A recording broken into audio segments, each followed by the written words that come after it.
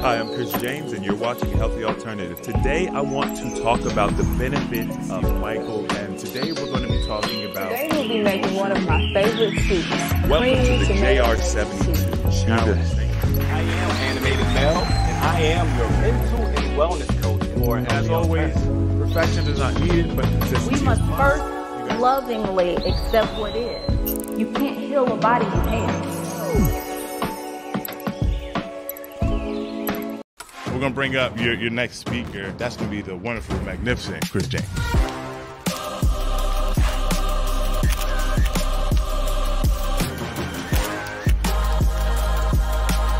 If you talk about how much you hate your fat, your body has been working all this time to keep you alive. I don't think anybody in my circle understands impossible.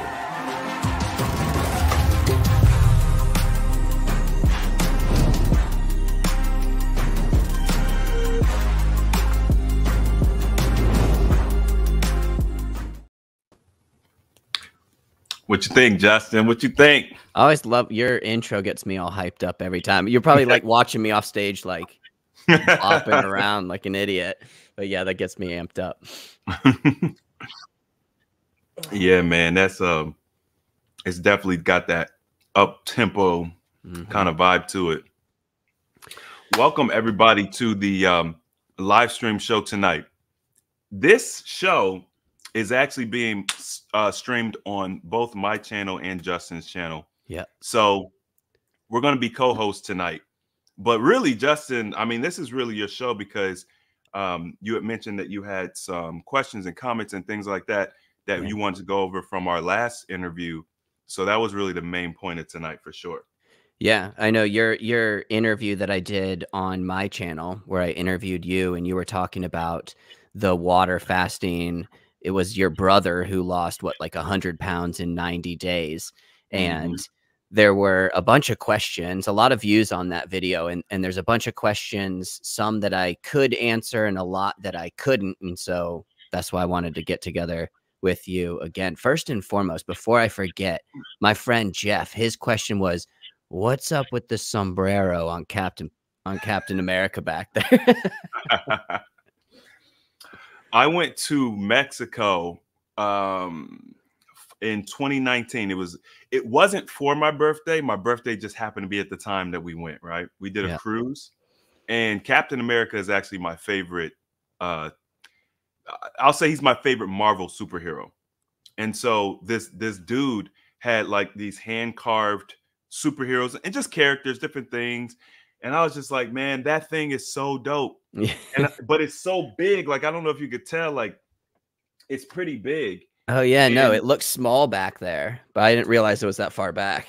Yeah, it's pretty, like, it's pretty sizable. So I brought it on this. I was trying to figure out how I'm going to get it on the ship because I just had like a carry-on bag and I didn't want it to get broken or anything like that. But anyway, I got this hat from Mexico. And I got Captain America from Mexico, and I just figured, hey, it works. That's what we doing, man.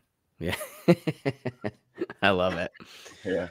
So yeah, I've got a bunch of different questions from different people from that original interview. So, and anybody watching too, if you have any questions, feel free to drop those in the chat. As Chris said, we're streaming this to my channel and his channel. So if there's a little bit of weirdness that goes on, bear with us there. This is the first time we've streamed to two different channels that way. But I guess the first question I have is from Queenie B. She asked, how do you deal with dizziness from fasting? Every time she gets to the third day, she starts getting dizzy, lightheaded, and blacking out, and she's taking electrolytes. I think you just did a video on this too, didn't you? I probably did. I actually got a whole bunch of questions from my audience, and I put together a video where I broke down all the questions. So that's probably what you're talking about. But yeah, the dizziness thing is super common, you know? First, I like people to kind of understand where the dizziness potentially is coming from, because it could be a multitude of different things, but typically when we're talking about fasting, it's from low blood pressure. So, you know, depending on how many days you're in, what your blood pressure is normally. I see somebody just mentioned in the comment section they can't stop taking their blood pressure medication or can they stop taking their blood pressure medication while fasting?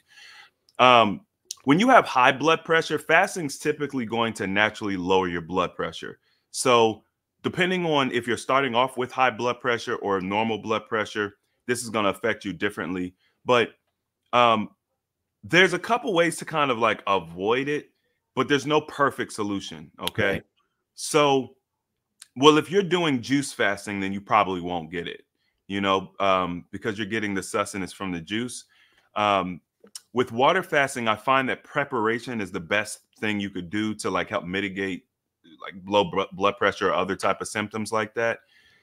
Some people recommend taking a little bit of salt in their water. It's not anything that I've ever tried personally for the dizziness, but I have heard people say that it helps. Yeah. There is an essential oil called marjoram that is good for blood pressure.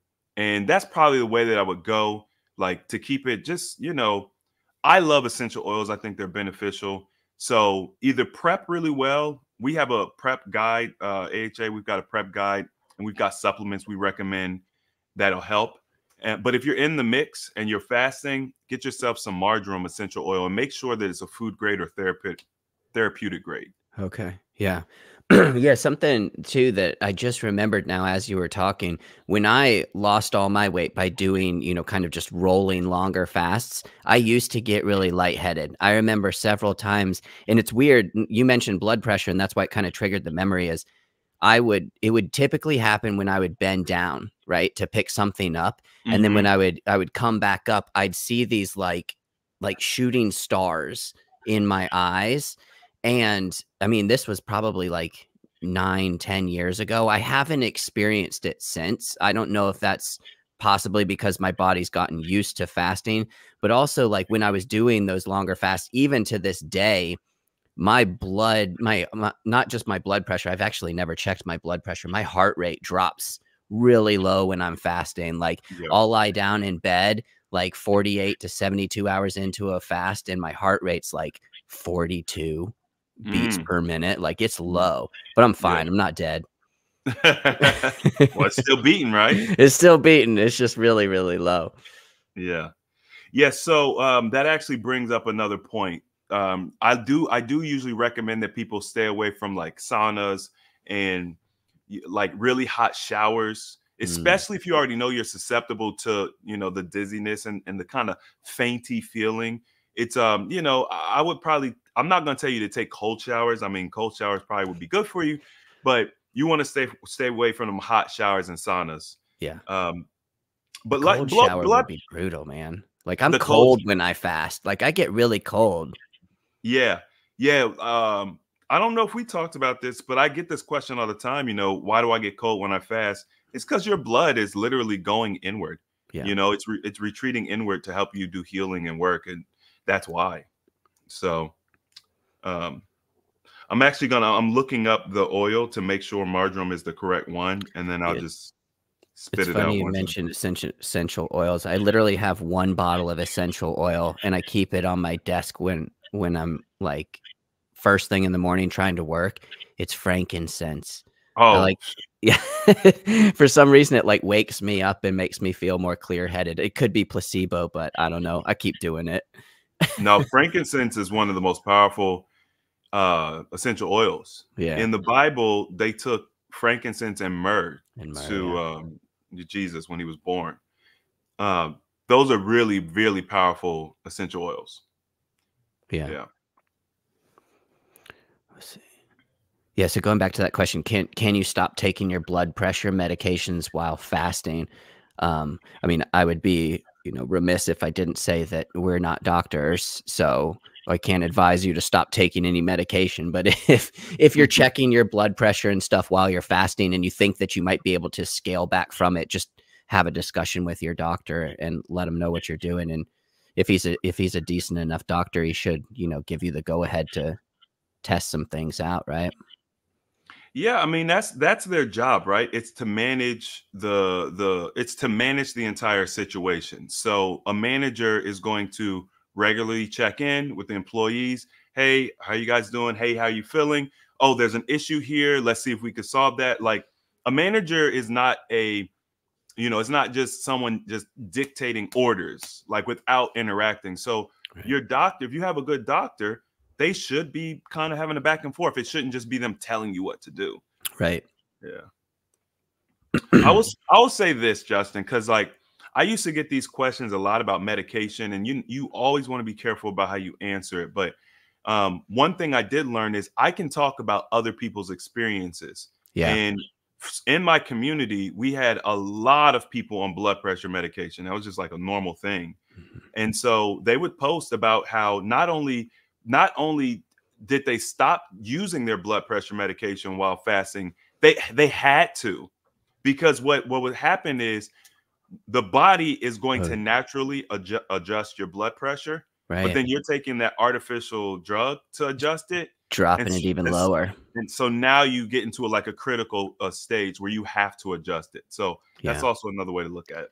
Well, yeah, there was an individual who commented on, I can't remember if it was your interview or Jerome's interview or one of my fasting videos, who's actually a type 1 diabetic, which differs from type 2 diabetes in that your body literally doesn't produce insulin. And so I was asking him, what kind of adjustments does he make when he fasts? And he does scale back from his insulin when he's fasting, because everything does change when you're fasting. That's true for type 2 diabetes too, which is probably why it's a good idea if you're on insulin, you work with your doctor, because you're going to have to stop taking as much. Otherwise you risk, a diabetic coma. And that makes sense to me, what you're talking about, the blood pressure. If you're still taking the medication, but the fasting's lowering your blood pressure, it's just going to dip it that much lower, that much more quickly too. Yeah. Yeah, man. It's this is why it's a personal journey. This is why I tell people, don't just listen to someone else. Pay attention to your body. How do you feel on your fast? Like, we all have different chemistry going on, and you got to be able to adjust. So I like to educate people and get them to understand more of the full picture so that they can make adjustments on the fly. Yeah, I like that. Oh yeah, and then he said too, did a 21-day fast, took no medication, high blood pressure, diabetic medication, nothing, and he did fine. So that's awesome. Kind of answered your own question there. But just keep an eye on it. And like Chris just said, test these things out, record the data for yourself and make adjustments as you go forward, because it is going to be different for each individual person. Mm-hmm. Yeah, it's incredible what I'm gonna say this too, since we're on the topic. Most people who take medication regularly, first of all, you always got to remember there was a time when you had this ease or whatever that you're taking the medication for, and you were not on the medication. Because no one starts getting a disease and then the medication just automatically pops up. Like, it usually gets pretty bad before you're like, oh, let me go and get checked. Mm-hmm. So you can live without it, depending, right? Like, obviously gets a little dicey with certain things, but you guys know your own circumstance. And also remember, like, I'm sure there's days where you forget to take it. Yeah. You know what I mean? Like, some people are on 10, 12 medications. If you forget to take your medication, like, what was that experience like? So you have a little bit of room to test and talk to your doctor and just kind of like, have that experimentation. Yeah. All right. Easy question for you here. This is from Diva Kim. Can you put lemon in your water when doing a water fast? So think back, this is your brother who was doing, he lost 100 pounds in 90 days. So that's what they're referring to. Her follow-up question was, were you talking about dry fasts with absolutely nothing or water fast? We know you were talking about water fasting, because I don't think anybody could dry fast for 90 days straight. But if you're drinking just water during the fasting, is it okay to put lemon in it? Yeah, lemon. Not only is it okay, I would actually say it's a benefit. Now, obviously, when you very first start doing it, it's probably no problem. If you're just drinking purely lemon water, like throughout your whole fast for multiple days, you know, the acidity from the lemon juice might start to irritate your throat a little bit. Yeah. So I probably wouldn't do it like every day exclusively. But what I would suggest is at least once a day. First thing in the morning is probably like the most optimal time to do it. I just recommend getting a couple lemon slices, putting in your water, put it by your nightstand before you go to sleep, and then drink it first thing when you wake up. And that'll help wake up your elimination system that I'm sure is working on overtime because you're fasting. Yeah. So that would be super beneficial. And then, like you mentioned, yeah, we're talking water fasting. And also, just to create clarity for my brother, he didn't do like 90 days straight. Right.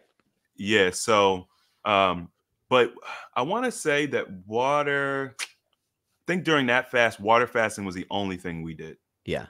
So it's just water. I do get those questions a lot. I get a lot of comments too on videos where I document like the fast that I do. So like if I drink coffee with, you know, and I'll put heavy cream in my coffee, I'll get comments that that's not fasting because heavy cream definitely breaks a fast. And I just let the comments be, because the question you really need to answer is like, what are you fasting for? Like if you're fasting to be in ketosis and lose weight, a little bit of heavy cream in your coffee or some MCT oil, right, like is not going to break ketosis for you. If you're fasting more for autophagy, then maybe you do want to steer away from. Even a little bit of lemon juice could, in theory, you know, break a perfect water fast. But if you're just looking for the benefits of weight loss and improved health, like I would not, and Chris, you can, you know, choose to agree or disagree with me.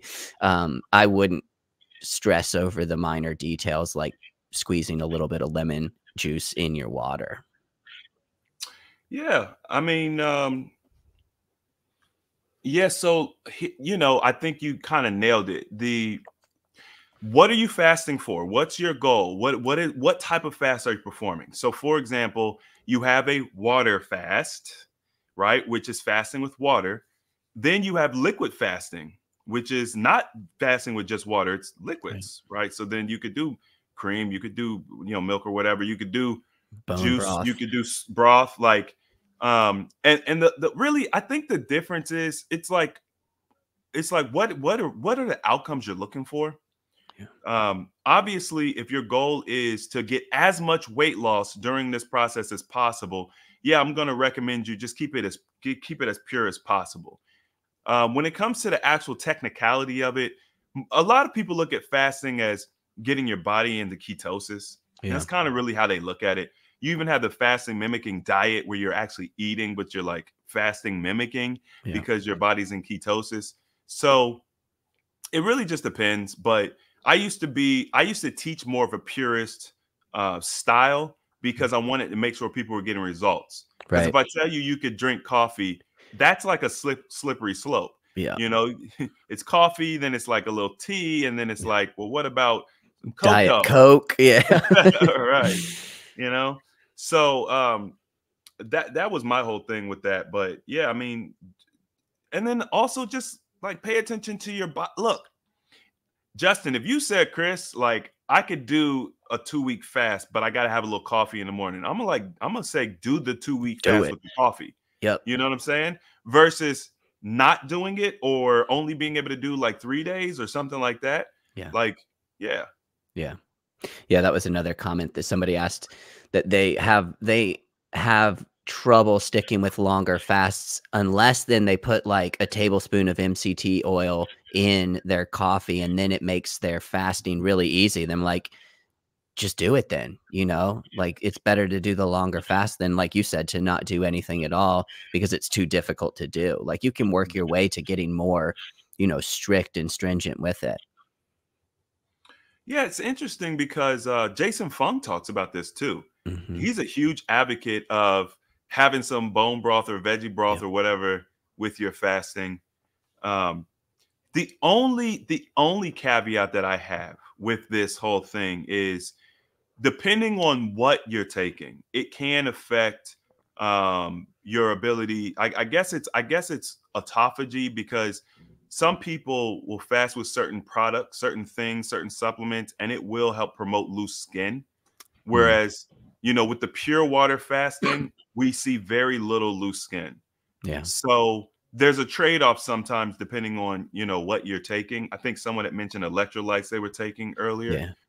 And depending on what electrolyte, because when people say electrolytes, it's like, what does that mean? Like, Right. it's not like just one thing.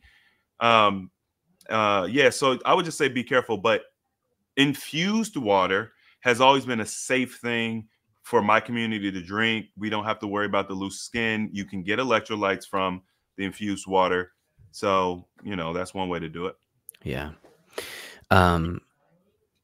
I know you start a couple of these. I want to show this one because this one intrigues me. Thoughts on a 45 to 55 day spring water fast. So I know, like, you and I both know Shane Idleman. I know you know several other people who have done 40-day fasts and just doing water. I don't know anyone who's gone beyond 40. I think it's probably just because it's biblical. You know, Jesus did a 40-day fast, that they all just stop at 40. But what's your experience going beyond 40 days? Like, and actually, sorry, I know this is a long-winded question here, but this just popped into my head. Does starvation start to kick in beyond 40 days? I feel like I've heard that somewhere. Is that true, or is that a myth? Yeah, so I've actually experienced or interacted with several people that have done more than 45 days.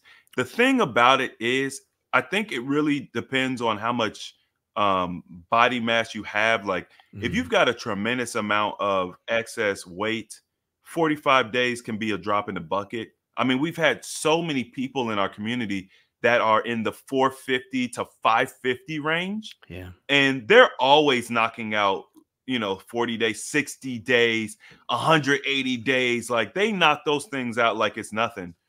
And we got to remember that, you know, all of us can't necessarily do that.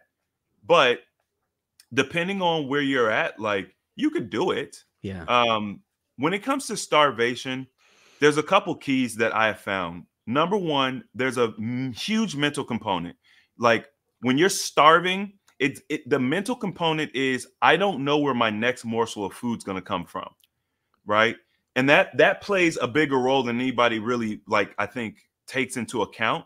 And if we look at the nocebo effect and the placebo effect, we understand the power of the mind. So when you're in a very poor mental state, that plays into starvation. And I actually recommend that people do not fast if they're in a very poor mental state. Yeah. The other piece is, once again, how much weight do you have? How much fat, how much excess body weight do you have?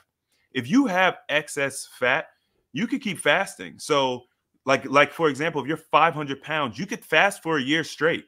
Yeah. But if you're 180 pounds and you might have maybe an extra 20 pounds of, you know, excess weight, fasting for a year straight might not be the healthiest thing for you. You know what I mean? Yeah. Well, yeah, and you reminded me too, like, as soon as I asked that question to you, and I just looked it up too, because Jason Fung talks about this guy in his book too, and I know other guys have talked about him too. His name was Angus Barbieri, I think. He's the one who has the longest recorded fast. It was 382 days. Yeah. So he was, you know, he had a lot of extra body fat. He lost 276 pounds fasting for over a year. The one caveat was that he did it under like medical supervision. I think they were infusing him with vitamins and minerals or something. He did take vitamins, yeah. Yeah. But yeah, didn't starve, lost 276 pounds of body fat. And I think he maintained that weight until the day he died. His new weight. He did. I don't remember hearing he gained it all back. Right. Yeah. Yeah. I didn't see a YouTube video on that one yet. Nah. You know, the interesting thing about his story is, if you look, have you seen the pictures of him when he finished? I just pulled it up. Yeah, I can pull it back up again. So when you look at the pictures of him when he finished, you know, he's a slim guy. Yeah. But he lost 85 pounds or whatever it was. But he went 388 days or whatever it was. So he fasted longer than he actually technically needed to. Right. Because And I would love to, man, it'd been so great to talk to him. Yeah. But I'm sure his weight loss slowed dramatically Yeah. as he got to the end of his fast. You Yeah. know, it wasn't like, oh, I'm still 50 pounds overweight, so let me do another 30 days. Like he was probably in a mental state where he was feeling like, I don't really need to eat anymore. Now, I don't know if you're familiar with breatharians or if you've like gone down that rabbit hole. Mm-mm. Really? Nope. Here we go. One of Chris's rabbit holes. Let's hear it. I mean, breatharians, it's super simple. Okay. So the belief is that human beings are able to subsist off of prana or I know a couple of those people. Yes. Okay. yeah, cosmic energy. It depends on the belief system, what they call it.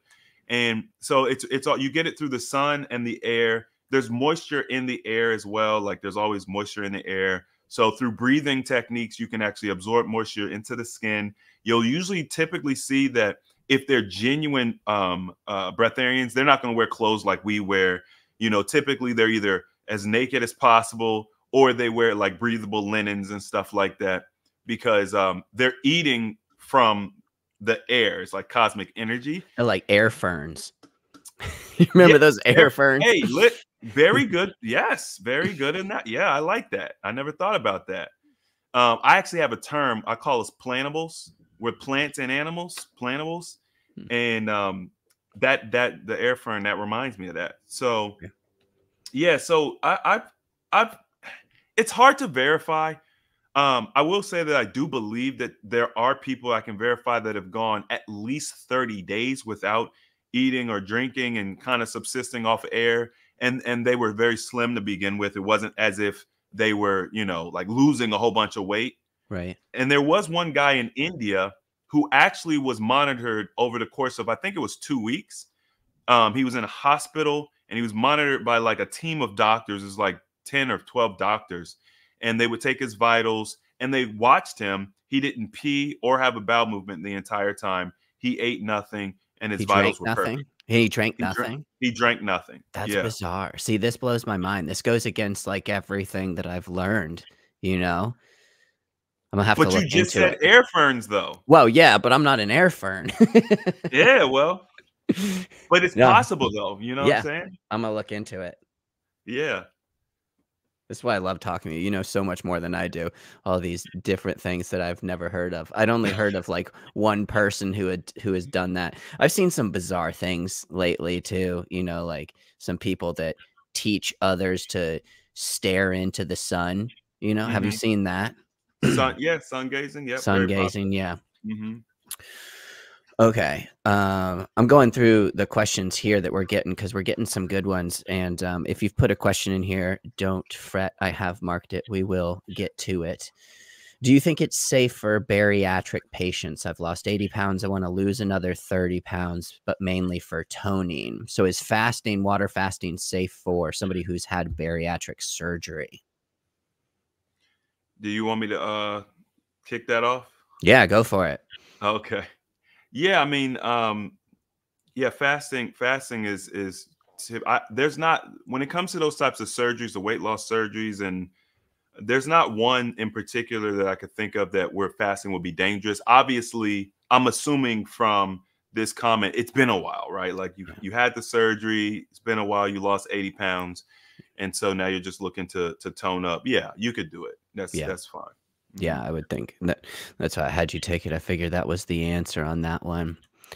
Dry fast 21 days. And I think that was just a misread. The How Blind is Justice did a 21-day fast with no medication. It wasn't a dry fast. It was a water fast, not a 21-day dry fast. He wasn't an air fern for 21 days.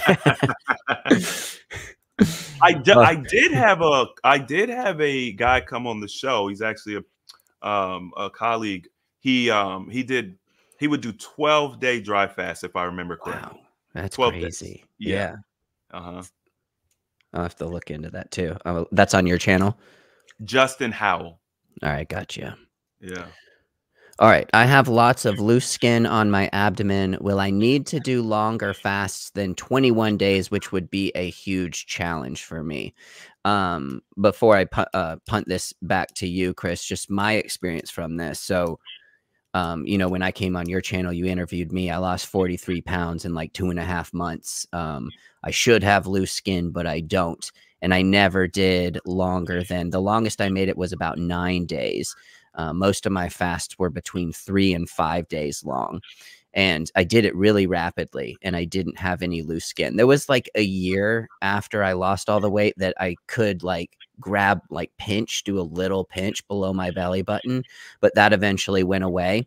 And I don't think I did anything longer than a 48-hour fast in that year following. So my personal experience would be no, you don't have to do a 21-day fast. I think as long as you get yourself into autophagy and do it regularly, you should be able to, you know, tighten that up. But Chris, what do you think?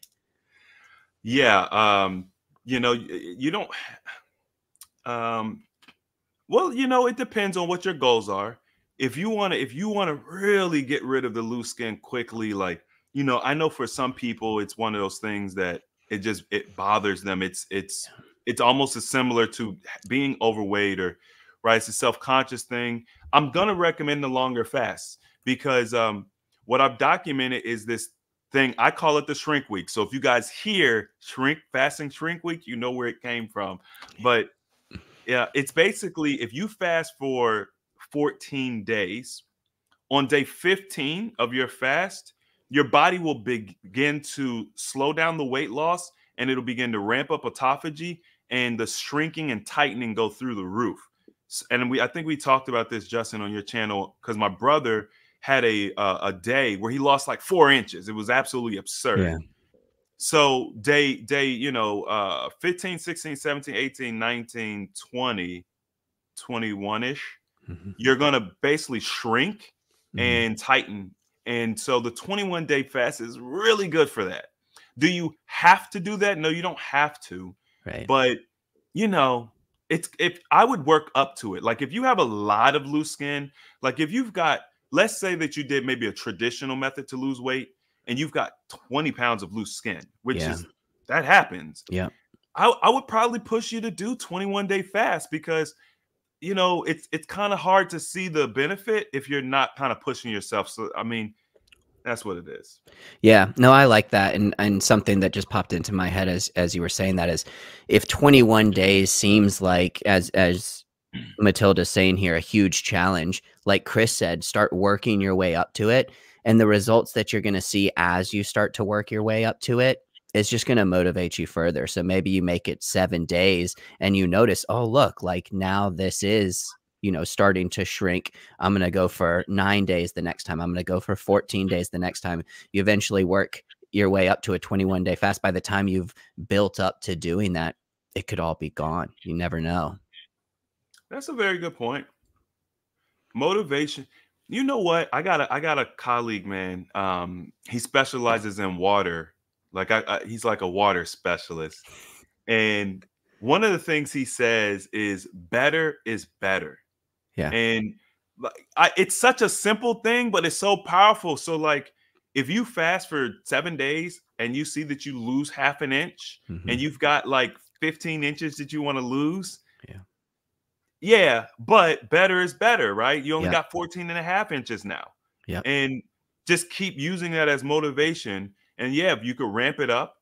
I haven't recorded, because people don't do fasting too much more than like 21 to 30 days. I haven't really been able to see like a significant difference between 21 days and 40 days as it relates to the shrinking.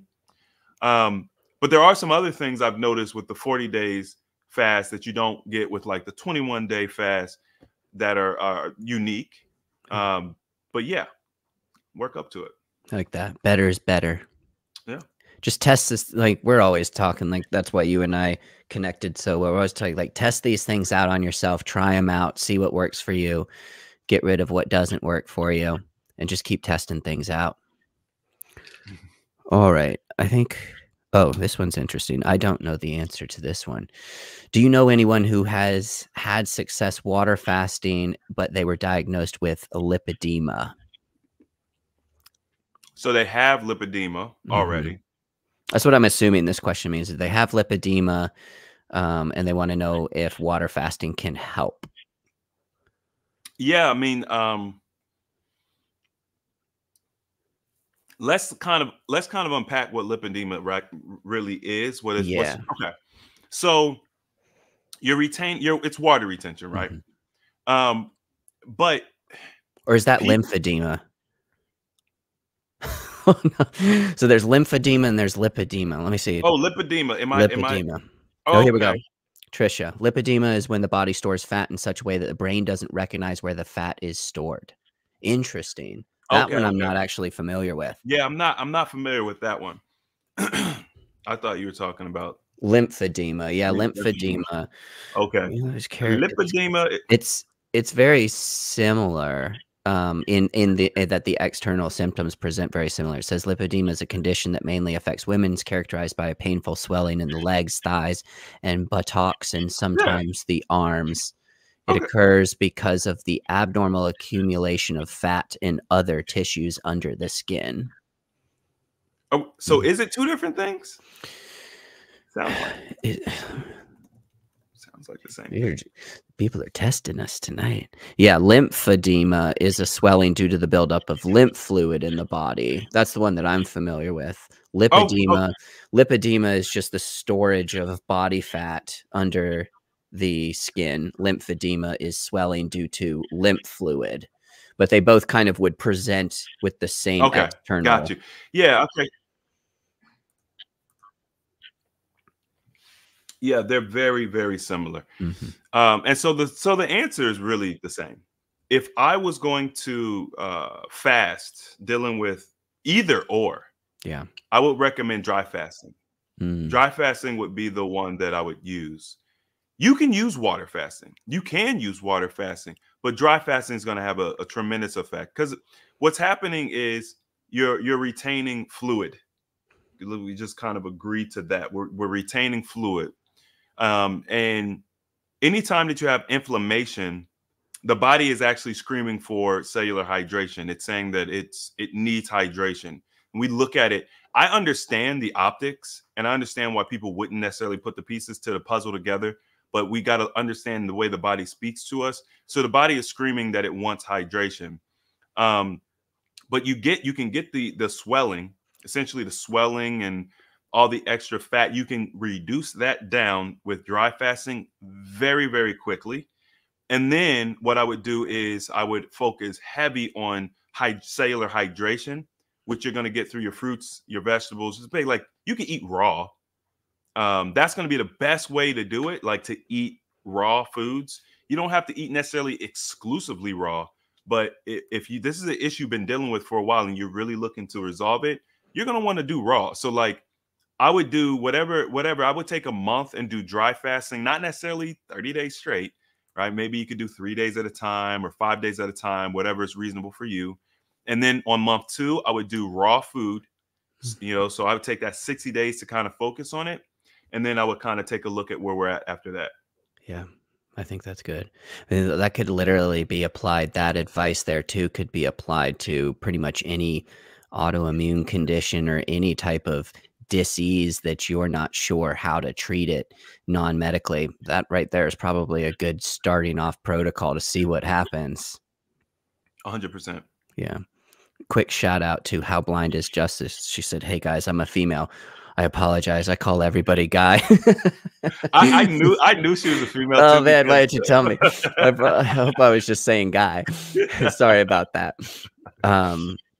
Mickey said, "Okay, that's interesting. The longest documented fast without food or water is Andreas Mahivich from Austria, 18 days on a dry fast." Okay, that's good to know. That changes what I knew. No. You were talking about the water fast, right? That's a dry fast. Yeah, this is a dry fast. The longest dry fast is 18 days. Yeah, the previous one that we were talking about was a water fast, the 382 days. Yeah. Okay. Oh, on that note though, on that note with the dry fasting, I didn't talk about dry fasting for years because when I researched it, I found out that a lot of people had difficulty proving that they were dry fasting. So what I was really looking at was breatharians. So we talked about that Mm, earlier because dry fasting and breatharianism, like it's very close. yeah. And the breatharians were trying to prove that they didn't really need to eat or drink, but they would put them in these circumstances, a hotel room or like some cabin or whatever, Yeah. and they would have issues. They would get blood drawn from them regularly, and they would have a lot of issues. And then there was also like stories where some people like died and stuff. So I stayed away from the dry fasting for a while. So 18 days is a long dry fast, Yeah. but Yeah. just be careful, y'all, when you dry fast. Like it's not a joke. You got to really know what you're doing. Yeah.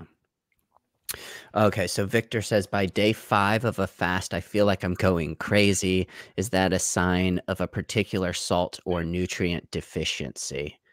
I guess I need clarification on what feel like you're going crazy mean. I feel like I go crazy every day, and I don't think it's because of salt. Yeah. Um, You want to give your insight on that?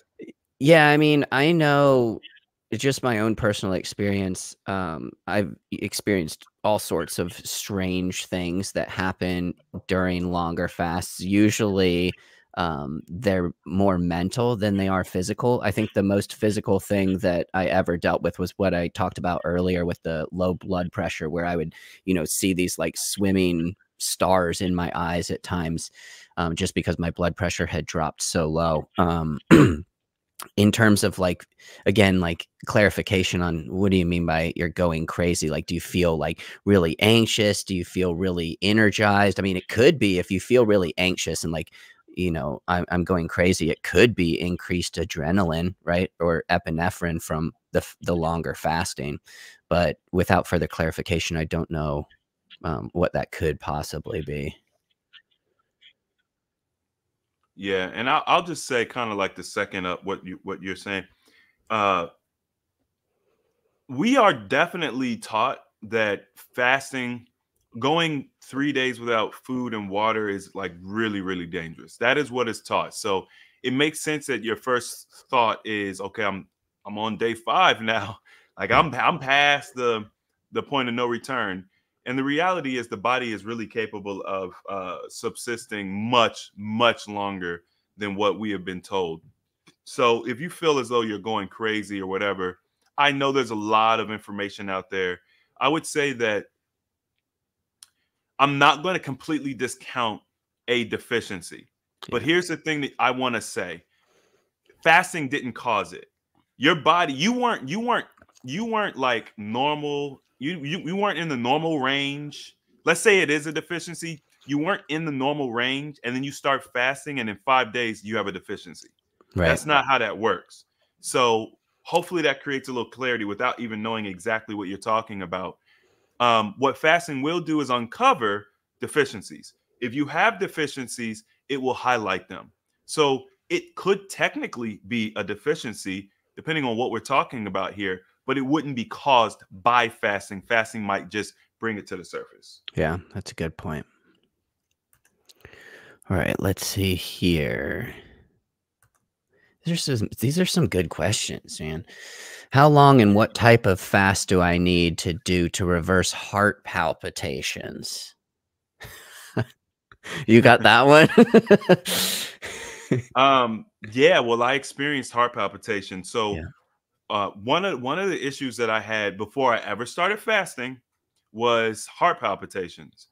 And what I noticed was when I started fasting, it actually made it worse, like at least 3 times worse. Mm, Okay, so it was pretty scary. If you do not normally deal with heart palpitations, fasting can cause them, right? You'll fast and you're like, oh, I never had these before. So I do want to make that known. It is not that you're damaging your heart or nothing. It's not a bad thing per se. It feels bad, but yeah. it's not a bad thing. So beautiful question here, because the question is like, hey, how long do I got to fast to reverse it? Meaning you understand fasting is going to help rectify this problem. For me, this is a difficult question to answer accurately because it's been so many years. But I want to say that I think I did like a 12 or 13-day fast. I believe I did like a 10-day fast, and then like either an 8 or a 5-day fast. And then I might have did like another 5 or less than 10-day fast. And by the time I completed that series of fasting, my heart palpitations were pretty much gone. Nice. So now that's just me. That was just you. my, Yep. you know what I'm saying?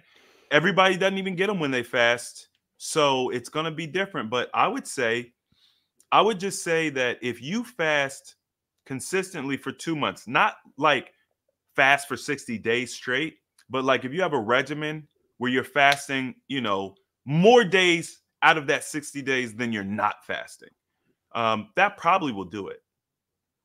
Yeah, that's good. Yeah, and I think what you just said is key. Like, we've said this multiple times already, but this is going to be individualized. So if you were to follow Chris's, routine to the T, you're not guaranteed to reverse the palpitations at the same amount of time that he did. Could happen sooner. It could take longer. But there is hope, at least knowing that Chris used to experience these things and he doesn't anymore. And it's most likely because of the fasting. I haven't had a heart palpitation. I haven't. It's that's been 7 years ago. Yeah, I used to get them like weekly, and then it was getting worse and worse. Where it was coming like once a day, twice a day. Yeah, and now that it's been gone, I don't even think about it anymore. This is a side question. Curiosity for myself. Do you think part of that, because I've never had heart palpitations, do you think part of that could have been almost psychological or psychosomatic, where you start to fear having another one and then you bring it on? Or do you think it's purely physical? It's hard to discount. It's hard to discount the mental aspect of things. Yeah. My experience was different because I wasn't afraid of them. Like, I didn't think about it that much. I just knew my fear was greater than the heart palpitation itself. My fear was that something was I was gonna have a heart attack or a heart condition. Right. So, I think you can definitely give yourself problems by focusing too much energy on it. I mean, that's what the nocebo effect is. It's a thing, but no, I think if you're not really focused on it, you're not really thinking about it, there's no major subconscious program running that's manifesting it, then it's probably just a physical thing. Yeah. It's pretty common. Yeah. All right. I think I know your answer to this one, at least some of them. Patrick asked, what are some good herbs to take while fasting for general health and wellness? You think you know my answer? Well, no, because all right, so if everybody here caught the interview that I did on Chris's channel, he told me about one of these products, the Roots, the Zero in product, and I've been taking that for 2 months now, and I know what's in that. I think the primary ingredient, correct me if I'm wrong, is really just turmeric. Really high grade turmeric. And I know there's a lot of good research out there on turmeric, anti-inflammatory, really good for general health and wellness. So that would be at the top of my list. Probably also cinnamon. Somebody mentioned in the comments too, berberine. I know there's a lot of good research on berberine, especially if you're dealing with insulin resistance. It can help to improve insulin sensitivity. But yeah, as far as to take in while you're fasting, again, this is just my experience, my personal experiences. I don't really take anything when I'm fasting. There's been times in the past where, I'd be taking multivitamins and some other supplements like fish oil and, vitamin D with K2 in it. I've done that while fasting, is totally fine, but I've also done fasting not taking any herbs or supplements, and they've gone, they weren't any different noticeably to me. So, right. Yeah, experimentation is really going to be king here. We've kind of this is the theme, you got to really get to know your body a little bit better. it's good to get ideas from people, but what are you taking when you fast that makes you feel the best? Yeah. You know, so I do my best to keep an open mind. I obviously so at AHA we have herbs, we have detox herbs, and we have like a parasite herb Yeah. that it's great for boosting detoxification. That's not really the question though. Yeah. When I was fasting, and I did take herbs like on my first fast or around my first fast, when I said I reversed the heart palpitations, I was taking the Dr. Sebi small cleanse package. I don't remember what herbs were in there, but those, once again, those are detox herbs. So I've never actually taken like herbs that are per se like for just like general health, but in our appetite suppressant tea, we have some herbs that are designed to nourish the cells. So I'm gonna put the ingredients for our appetite suppressant tea in the chat for you guys. Yeah. Because that it was formulated with the mindset that we wanted to nourish the cells. So this will kind of be closer to your question. It does suppress appetite too, so that's amazing. Yeah. But these are the herbs that are in there, and I don't even like saying these words because I don't know them.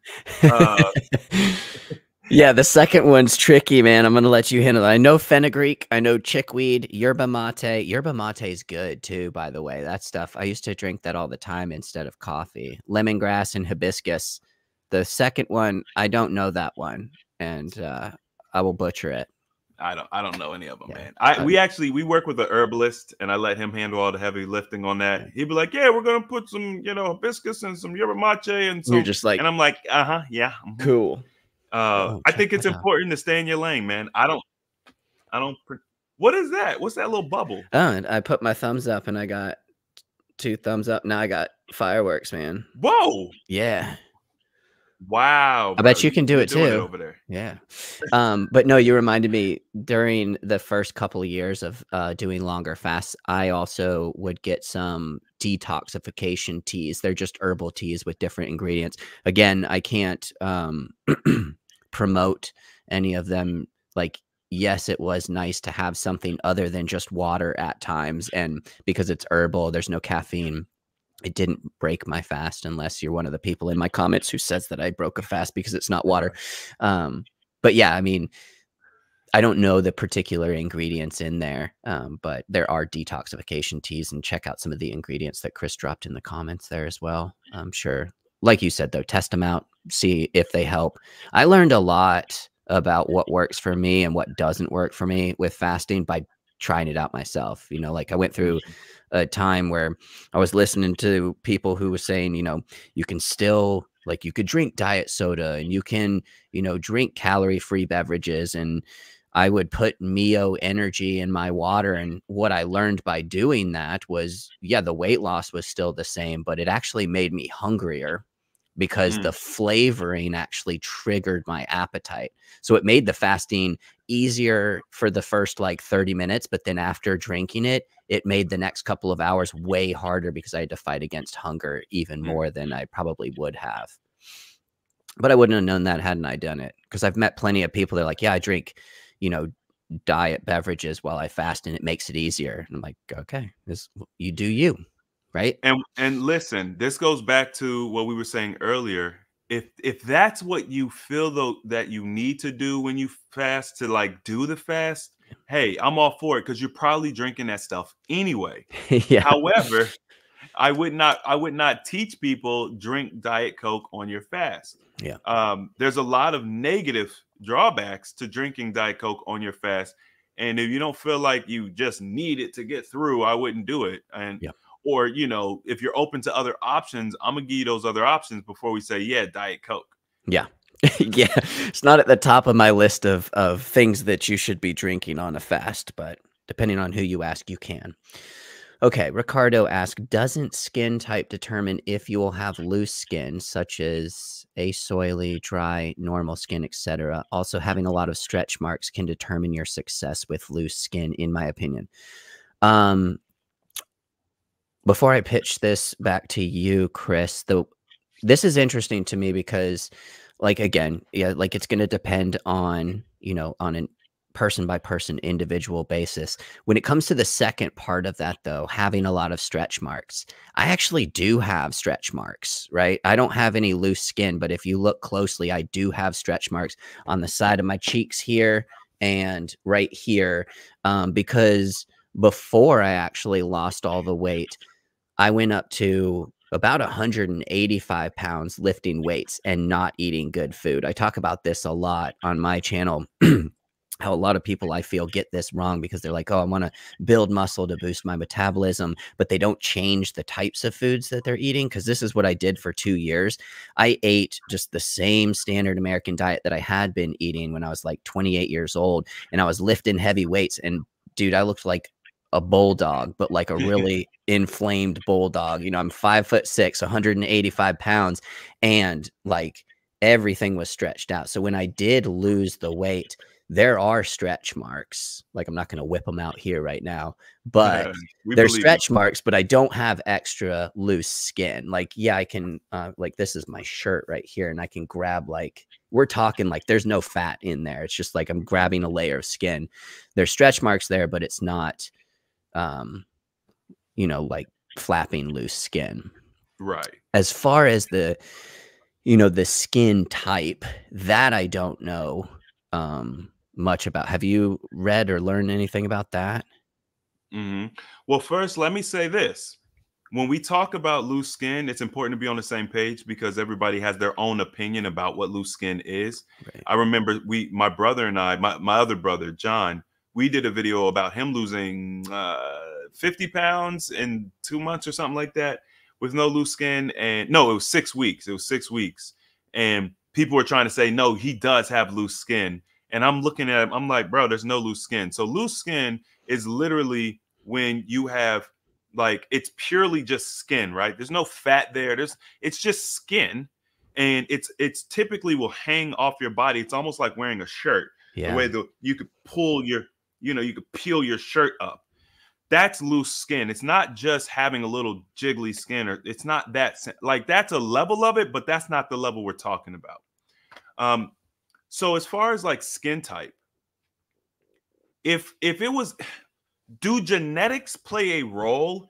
Yes, genetics play a role, but it's typically not going to determine if you get loose skin or if you don't get loose skin. It might determine how quickly you get it, or how quickly you can eliminate it, or things of that nature. But it's not like if you have certain genetics, you are going to get loose skin.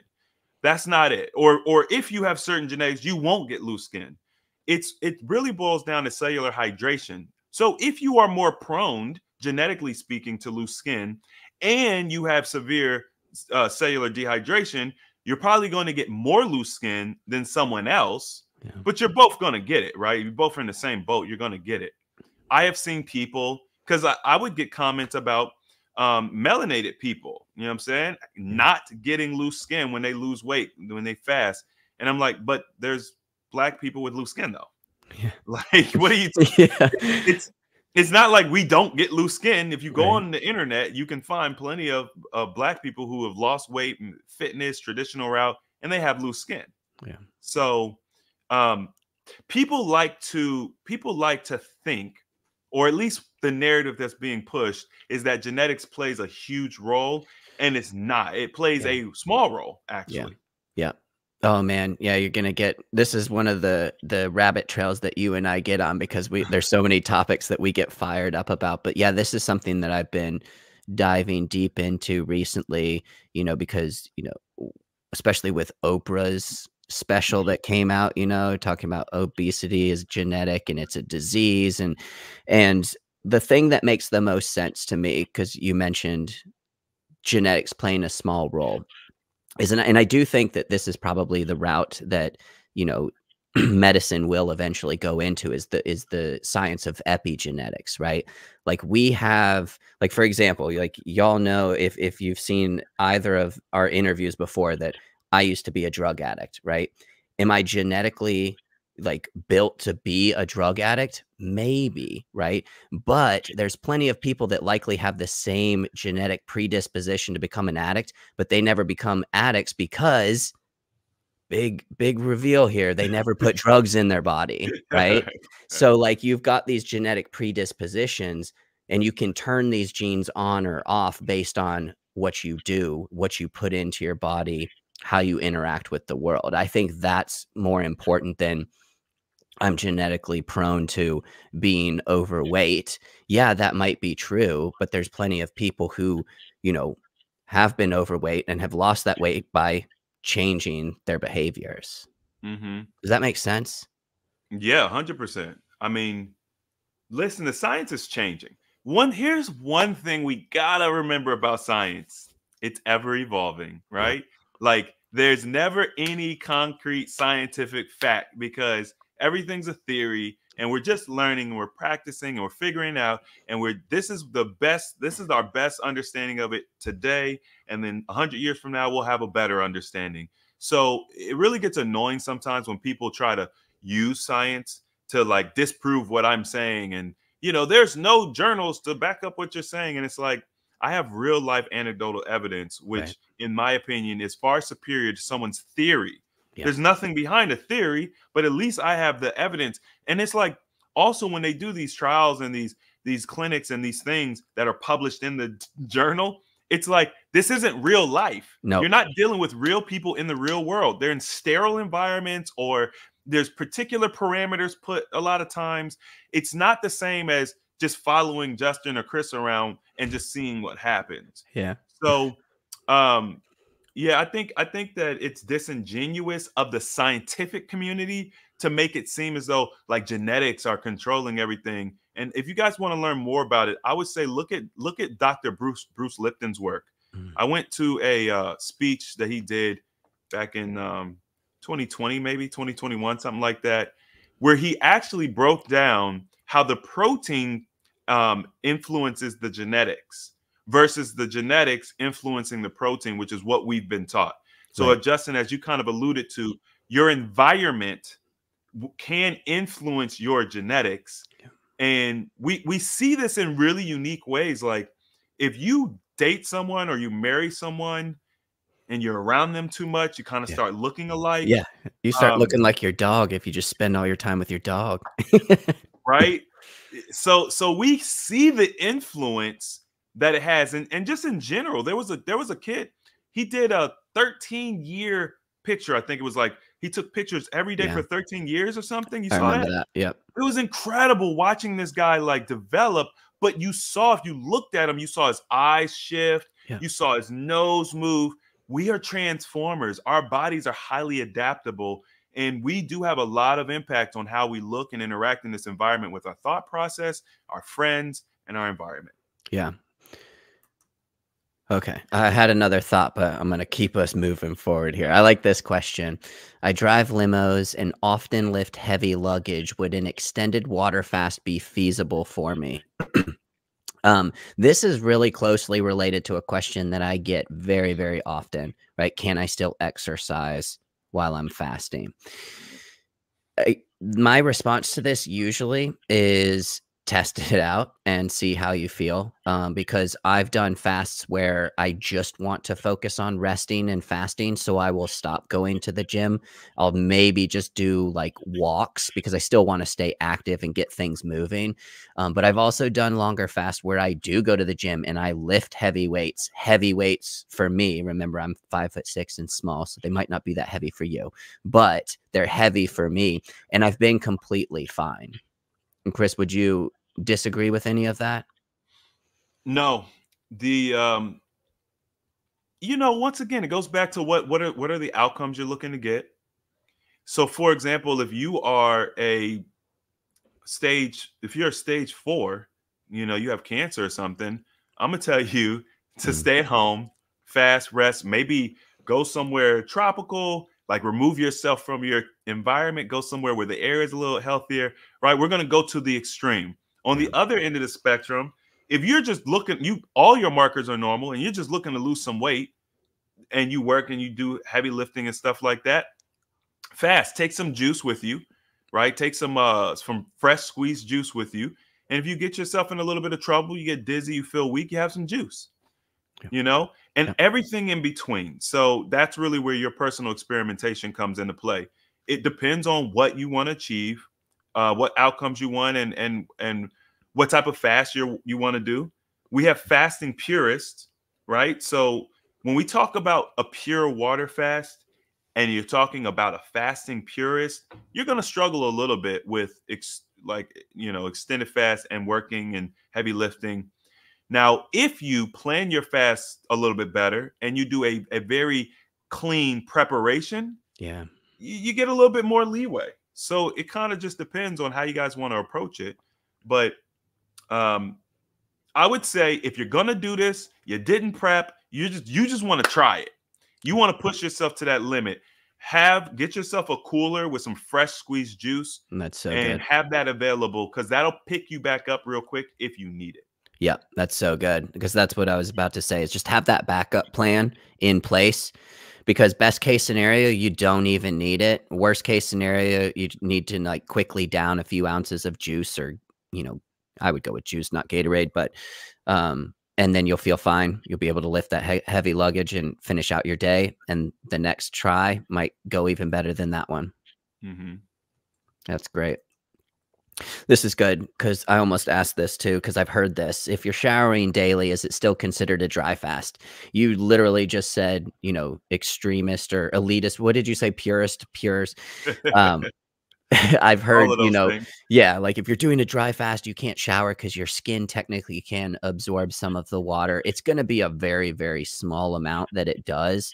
I personally, wouldn't even worry about that. I would still shower. But if you want to be, you know, I did the perfect 7-day dry fast, then yeah, maybe you want to not shower. Okay. Yeah. I think that with the dry fasting, I like to look at things. What does nature tell me? If you were dry fasting and you were living in nature, you're going to come in contact with water. If it Yeah. rains, I mean, you're screwed. You can't Humidity. run. Yeah. But the humidity. But what I will say is this, and I think this is where the whole thing came from. Our city water is not like rainwater. It's not lake water. It's not any natural water. And when I was doing my dry fasting, and I just did a soft dry, is what they call it, I could feel the chemicals in the water. Like, it was the first time I ever felt it before, but it stimulated me. I could feel it. I had to limit how much I was in and out as quick as I could. It was very uncomfortable, actually. Yeah. That's interesting. Yeah. Okay, going back, so this is kind of what we were talking about probably 45 minutes ago. 21-day versus 30-day versus 40-day water fast. I know you said typically 21 days is what you push people towards doing, and because I'm paraphrasing you now, because you haven't gotten a lot of people who go beyond 21 days. Like you and I both know a couple people who have done that, but because not a lot of people go beyond that, you don't have a lot of like documented benefits beyond the 21-day mark. Because when is it again that the shrink week typically happens, from day 14 to 21, that third week? Yeah. Yeah. Week 3. Yeah. And I've not done a 30-day or a 40-day fast myself, so I can't tell you one way or the other which is better. I would say if you get it to 21 days, though, man, you're crushing it. I would say that in the upper, we go because I've done like 30-day fast, but I do hybrid fasting. So I'm gonna do water, juice, dry. Let's just say 10 days of each. That's what I'll do during that 30 days. And my brother John did, he might have did 36 or 37 days. My brother Steve, you know, right around that 40-day mark. One thing I noticed just from people that did do it like online, there is a release of what they call the mucoid plaque that happens in those upper days. Like, you know, we're talking probably 36 days, 35 days to 40 days. You tend to start releasing when you have your bowel movements. They happen differently because you know you're 40 days into a fast. Yeah. You're like, what am I pooping out at this Yeah, point? there's nothing in there. Yeah, it's this mucus that hardens and becomes, it mixes with the synthetic foods and things we eat, the minerals and stuff we take in, and it creates, it's almost like a tube, Mm. and then the body starts breaking it down. The bile fluid will start breaking it down, and it eventually releases. And it feels, it can even feel like a mucus snake, just like it's like, Yeah. imagine a snake made of mucus coming out. Yeah. Or some people have actual hard pieces, almost like rubber, come out. Yeah. So those types of releases typically happen in those upper days. I had one happen, but I was using the herbs, and the herbs helped do it in under 30 days. So that's the difference between like a pure fast using herbs, you know, or detox teas specifically for detoxification. You can speed up results. Interesting. See, now this is after I talked with Pastor Idleman, and now after this, like, man, now I need to push myself to do a 40-day fast. I've never experienced some of these stranger things. I gotta experience them myself. Gamer Dad asks, does water fasting help with someone who snores? The first thing that popped into my head here is the thing that I tell pretty much every single one of the guys that I've coached in the last 7 years when they ask me if they think that they have sleep apnea. And I'm like, you know, 9 times out of 10, sleep apnea is caused by being overweight, having extra body fat that your body doesn't need to be holding on to. And 9 times out of 10, when you lose weight, the sleep apnea goes away. And the number one, you know, symptom of sleep apnea is snoring. So my just common sense answer to, would water fasting help with someone who snores? Yeah, if your snoring's due to being a little bit overweight, then yes, fasting's going to help you lose that weight, and your snoring will probably go away. Mm-hmm. Yeah. Sorry, your screen's been freezing a little bit. Oh, I really? didn't know. Is your signal? I don't know if it was my signal or yours, to be honest. No, it could be mine. But, I'm not sure. I got full signal, but my computer does wonky things sometimes. Okay. It could be mine. That's why I had reset my internet, because Oh, right. it just hadn't been reset in a while. But it ended up jumping to my other internet anyway. So yes, sleep apnea is one of those things that we see resolved through the process of fasting very regularly, actually.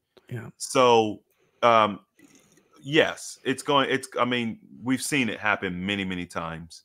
You can also use essential oils to help.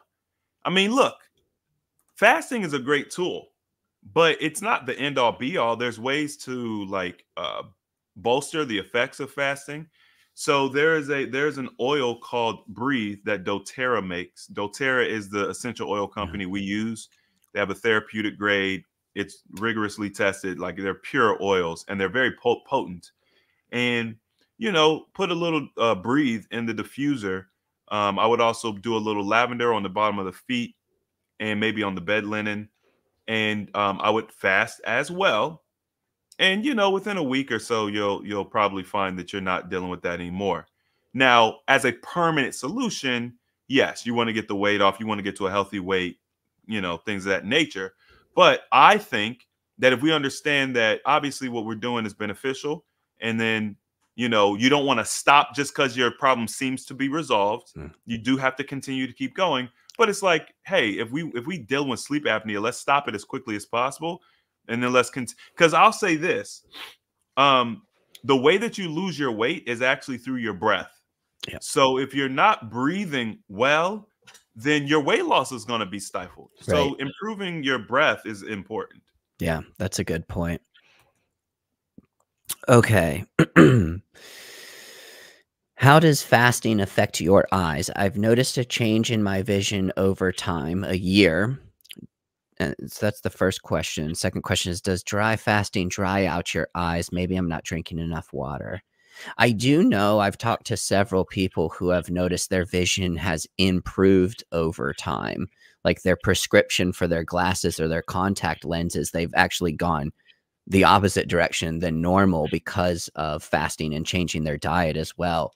I don't know about the I don't know if that's specifically what you're asking here, if it's more in line with the second part of the question, is just dry fasting, dry your eyes out and affect your vision negatively. Chris, do you know, have you experienced anything like that? I have not experienced fasting drying my eyes out or anything of that nature. I did get a slight improvement on my eyes when I started fasting. Um, I have myopia, Hmm. so it depends on the type of eye issue that you have, what type of improvement you're going to see just from like just fasting alone. If you have like glaucoma or cataracts or blindness due to like diabetes and things of that nature, you're going to see extreme benefits from fasting. I mean, it's going to seem, oh, I cured my eyes. Yeah, that's where you hear those stories. Myopia is a little different because myopia is like a warping of the eyes, and it comes from, you know, the eyes being constantly strained. You really got to relax the eyes, and then when you put the glasses on, the glasses strain. Anyway, the point is, yeah, you could see benefit. It depends on what's really causing the issue. But dry fasting is not going to dry your eyes out. If that's that question, it's not going to dry your eyes. Yeah, good. V Love, which fast is better for arthritis, water fasting or dry fasting? I I don't. mean, Yeah, I'd say either. I would go with water dry fasting. Yeah, fasting is probably going to do it faster. faster.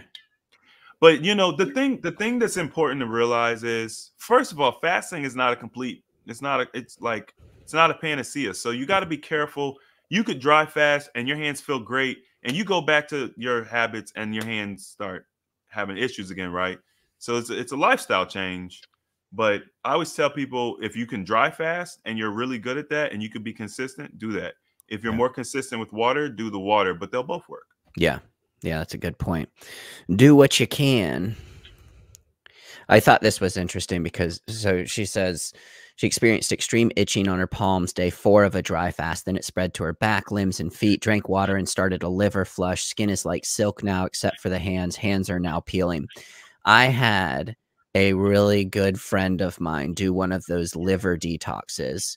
They got it from Thrive or something, and he did too much, like too high of a dose. He didn't taper himself into it, and that's what happened. He got these really itchy, almost looked like this really bad rash in between his fingers, and it was his liver detoxifying things too quickly. Like the skin is your largest detoxification organ.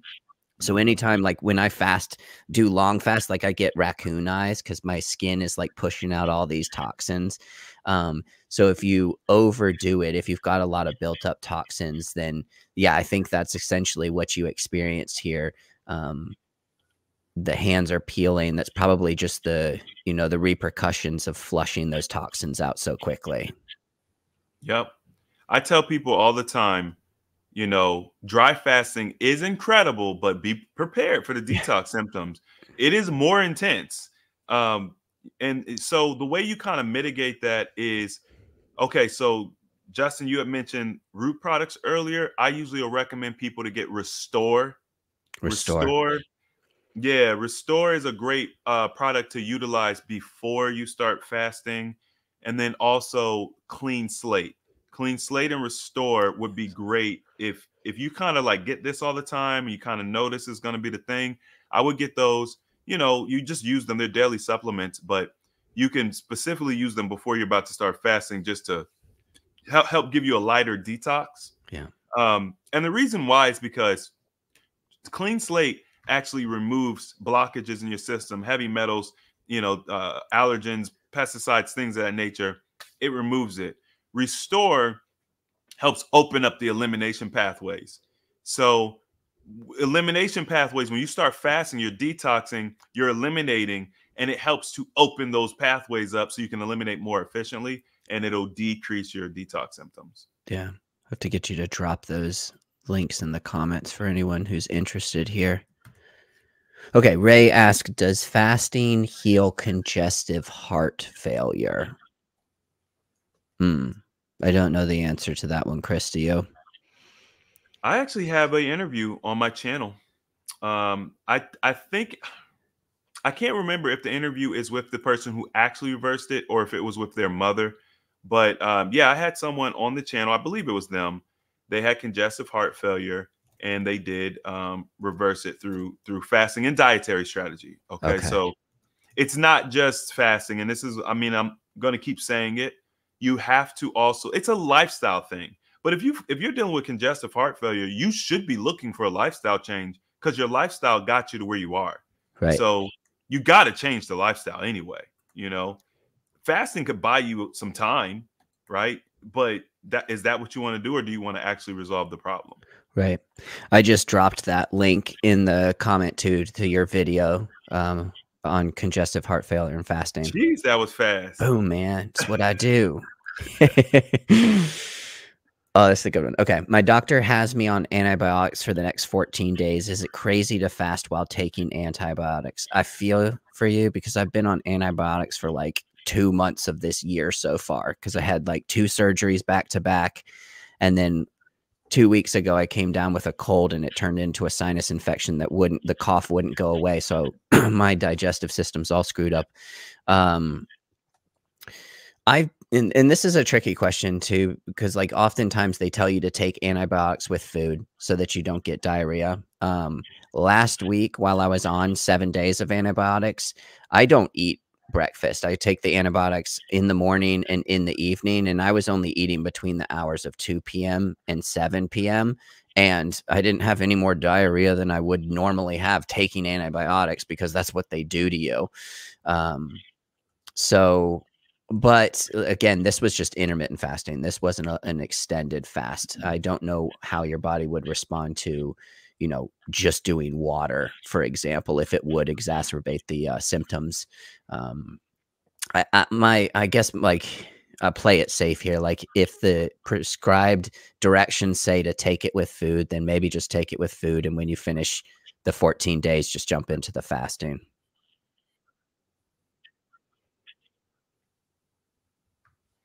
Yeah, I mean, I think that if you are utilizing antibiotics, there's a couple ways you can approach this. Well, first, I just dropped the link to the root products. If you use Clean Slate will actually boost the effectiveness of any medications you're taking or herbal supplements. So that's one thing. But um, yeah, you could play it safe. I mean, you could just mono fast.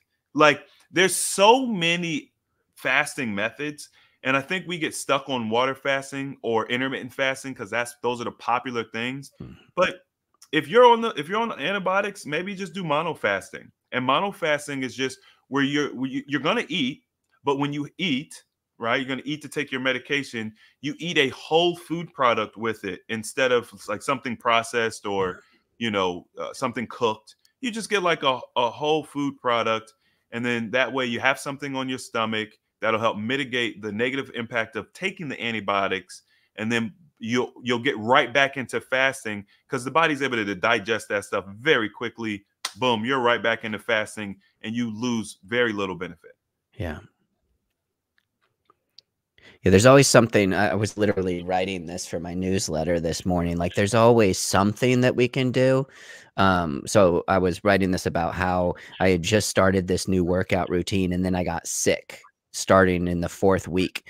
And it just destroyed me because in the past, when I was much dumber and younger, I would still go to the gym and work out, and it would just prolong the illness. It would just make it last twice as long. So I intentionally took a step back. So like, okay, I'm not going to the gym to work out while I'm sick, but that doesn't mean that I just stop everything and give up and wait until things get better. Like there's still something that I can do. I can still focus on, am I eating the right foods to fuel my body so that when this cold gets pushed out of my system, I can get right back into the gym, not having lost any ground, right? And I think that's what you're saying is like, there's always something you can do. Like if you're forced to eat food on these antibiotics, choose some good foods, make some adjustments. And when those 14 days are up, man, then you can start fasting, right? Yeah. And I think that I think it's important to understand what antibiotics are. So like, if you break down the word antibiotic, you have anti and bio, right? So you have against life. Yep. So what antibiotics do is they they kill off the microorganisms in your system. And what we're essentially trying to do is create balance where there isn't balance, Right. right? So the whatever symptoms you're dealing with, oftentimes when we're taking antibiotics, it's an imbalance, a bacterial or viral or like there's some type of imbalance there with the microorganisms, and so you kill off the microorganisms, and then you just hope that the good ones Yeah. are the ones that come back. Yeah. And that's also why you have probiotics. Yeah. Probiotics kind of like the other side of the spectrum, where you're trying to nourish certain bacteria, certain microorganisms, but both instances create a balancing act that's hard to maintain. Yeah. So I saw someone in chat say if Hitler had Yeah, I made saw that too. take antibiotics. Yeah, I mean, when you take antibiotics, it destroys your microbiome.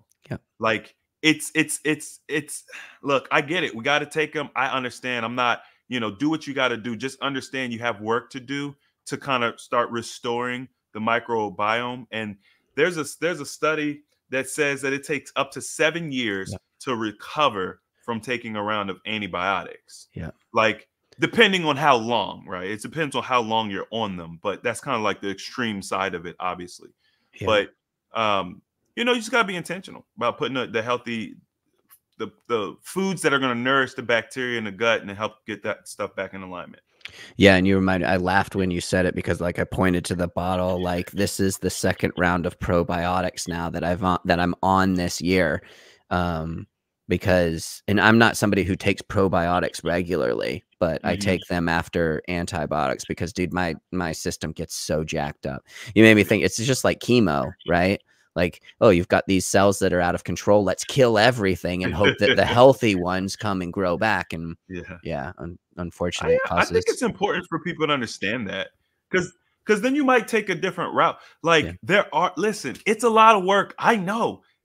Trust me, it's my job to find these alternatives. It's a lot of work, but there's always an alternative. Yeah. You got to remember that. And, we're going to make our decisions. We're going to, depending on our life and what time we have and what resources we have. But there's always a natural solution that won't just eradicate your whole gut or whatever. And it might not be as convenient, but it's out there. Yeah. Let's see here. Isaiah says, what did y'all do about the, what is that, a tongue? I need help. I'm on day 3. Do you know what that is? Is that hunger? Detox tongue. Oh. Is that a tongue? Yeah, it looks like a tongue. That's like my dog's tongue. Yeah. Is that detox tongue or is that hunger? It's an interesting little meme there or whatever. Well, I guess I'll just say with the detox tongue, I hate to sound like a broken record, but I just talk about what's worked. The clean slate tends to work really well for detox tongue. Before I found clean slate and talked about clean slate, I would recommend getting some food grade hydrogen peroxide. You want to dilute it down to like 3%. And then you get yourself a copper tongue scraper. And then you can also use like, mint essential oil in your water or something like that. Or you could just use fresh mint and kind of like deburr your mouth with that. And, people liked that. Some people were like, it's not really working for me. But we've heard some really good results. Like my brother Steve, who would do the long fast. And listen, detox tongue, it has levels. Yeah. So when you're fasting for 14 days, detox tongue, that's going to be different from 3-day detox tongue. 14-day detox tongue will make you want to quit. Like you're doing well, but that detox tongue. And he told me that from using clean slate, he doesn't get detox tongue anymore. So, lots of benefits. All right. Chris, you good on time here? Yes. Okay, cool. All right. Keisha, what should I do if I get a headache while dry fasting since I can't drink electrolytes or take in any salt? See, I know Chris's content so well that I already know his answer for this. So we were talking earlier, I guess Chris was talking earlier about essential oils. Essential oils can really help with the short term. I think you recommend peppermint. There's one called so you were saying doTERRA. I'm sure there's so like the stuff that I have is Young Living, but I'm Yeah, sure Young Living. doTERRA makes a similar product to the one that Young Living makes called Breathe, or maybe that is doTERRA's brand, Breathe. That stuff works wonders for my allergies, by the way, but that's mainly peppermint in there that opens up my sinuses, and it'll take your headache away, at least in the short term. For sure. Yeah. Yeah, I mean, put a little, you could put them on your temple. You could, put a drop, put some on your temples, put some on the back of your neck. You know what I mean? Maybe a little behind your ears or whatever. Works pretty fast. Yeah. But this is what I was saying earlier with when we were talking about antibiotics, there's always like a natural solution because science just mimics nature anyway. I find that like when you use the essential oils, they work really fast. There's really like no side effect. Yeah. And they usually work better than the medication. I know too. So this isn't when I was dry fasting, but when I was water fasting, and I would get tired or I'd get headaches. Even this is my hack for if I get a wave of hunger that seems overwhelming and I can't stop thinking about food. My solution, my number one solution, is to go for a walk, because it just gets things moving and it starts to detoxify you quicker. And yeah, I mean, if you haven't done that and given that a shot yet, try that and see if that doesn't push that headache out quicker. Yeah. Yeah. Along the same lines. I mean, when you're walking, you're breathing, right? You're breathing more deeply. Breathing exercises are so underrated when it comes to fasting. It's not even funny. Like in a traditional manner, breathing exercises would be a regular part of your fast. It'd be a regular part of your daily routine. But nowadays we're so disconnected. Breathing exercise, we're like, we don't know nothing about that. Yeah. So walking is going to help to get you to breathe more deeply. You're going to get more oxygen in. And remember, you can alkalize your system instantaneously by doing breathing exercises. So yeah, that's a good point. Brittany, thank you. You are too kind. Appreciate you. Here we go. The Moosey Show. Can you tell me any good advice for when you hit plateaus? I'm down from 325 to 270. First of all, congrats on that. That's great. It's like my body doesn't want to go lower than that. Yeah, I mean, that's awesome. First, celebrate that, like 55 pounds down. I don't get the fireworks. You don't get them? They're right here. Here you go for the Moosey Show. Nope. They're gone. They're gone. They don't work anymore. Anybody who's jumped on recently is like, what's wrong with this guy? What is he doing? No, anyway, so congrats on the 55 pounds. That's great. Without, knowing the specifics, it's kind of tough to tell you what you could do to go lower than that. But this is something that I encounter with a lot of the people that I've coached, right? Like they hit plateaus, and I can tell you why it typically occurs. Number one could be if you're sticking with the same fasting schedule consistently, like say you're just doing OMADs or you're doing rolling 48s or whatever it is, if it's consistent and it's gotten you down to 270 and now like you're still continuing to do it and nothing else has changed, which is, by the way, a big caveat. If nothing else has changed and you're still sticking at that weight, then you might just need to change your fasting schedule, and that will give you a little bit of a boost to that weight loss again. The other thing that I've seen that typically happens when somebody hits a plateau is they start to, and I'm not saying this for you, right? Because I don't know your specifics of just saying this in general. And I've done this too, is you start to make compromises in other areas. So if we're talking about, weight loss being on, the two main levers of fasting and what you eat. So when you eat and what you eat, typically like the more I fast and I start to see results, then I'll start to, fudge a little more on what I eat. And essentially like I start to overeat, or I'm eating the wrong types of foods, and my weight loss then starts to plateau.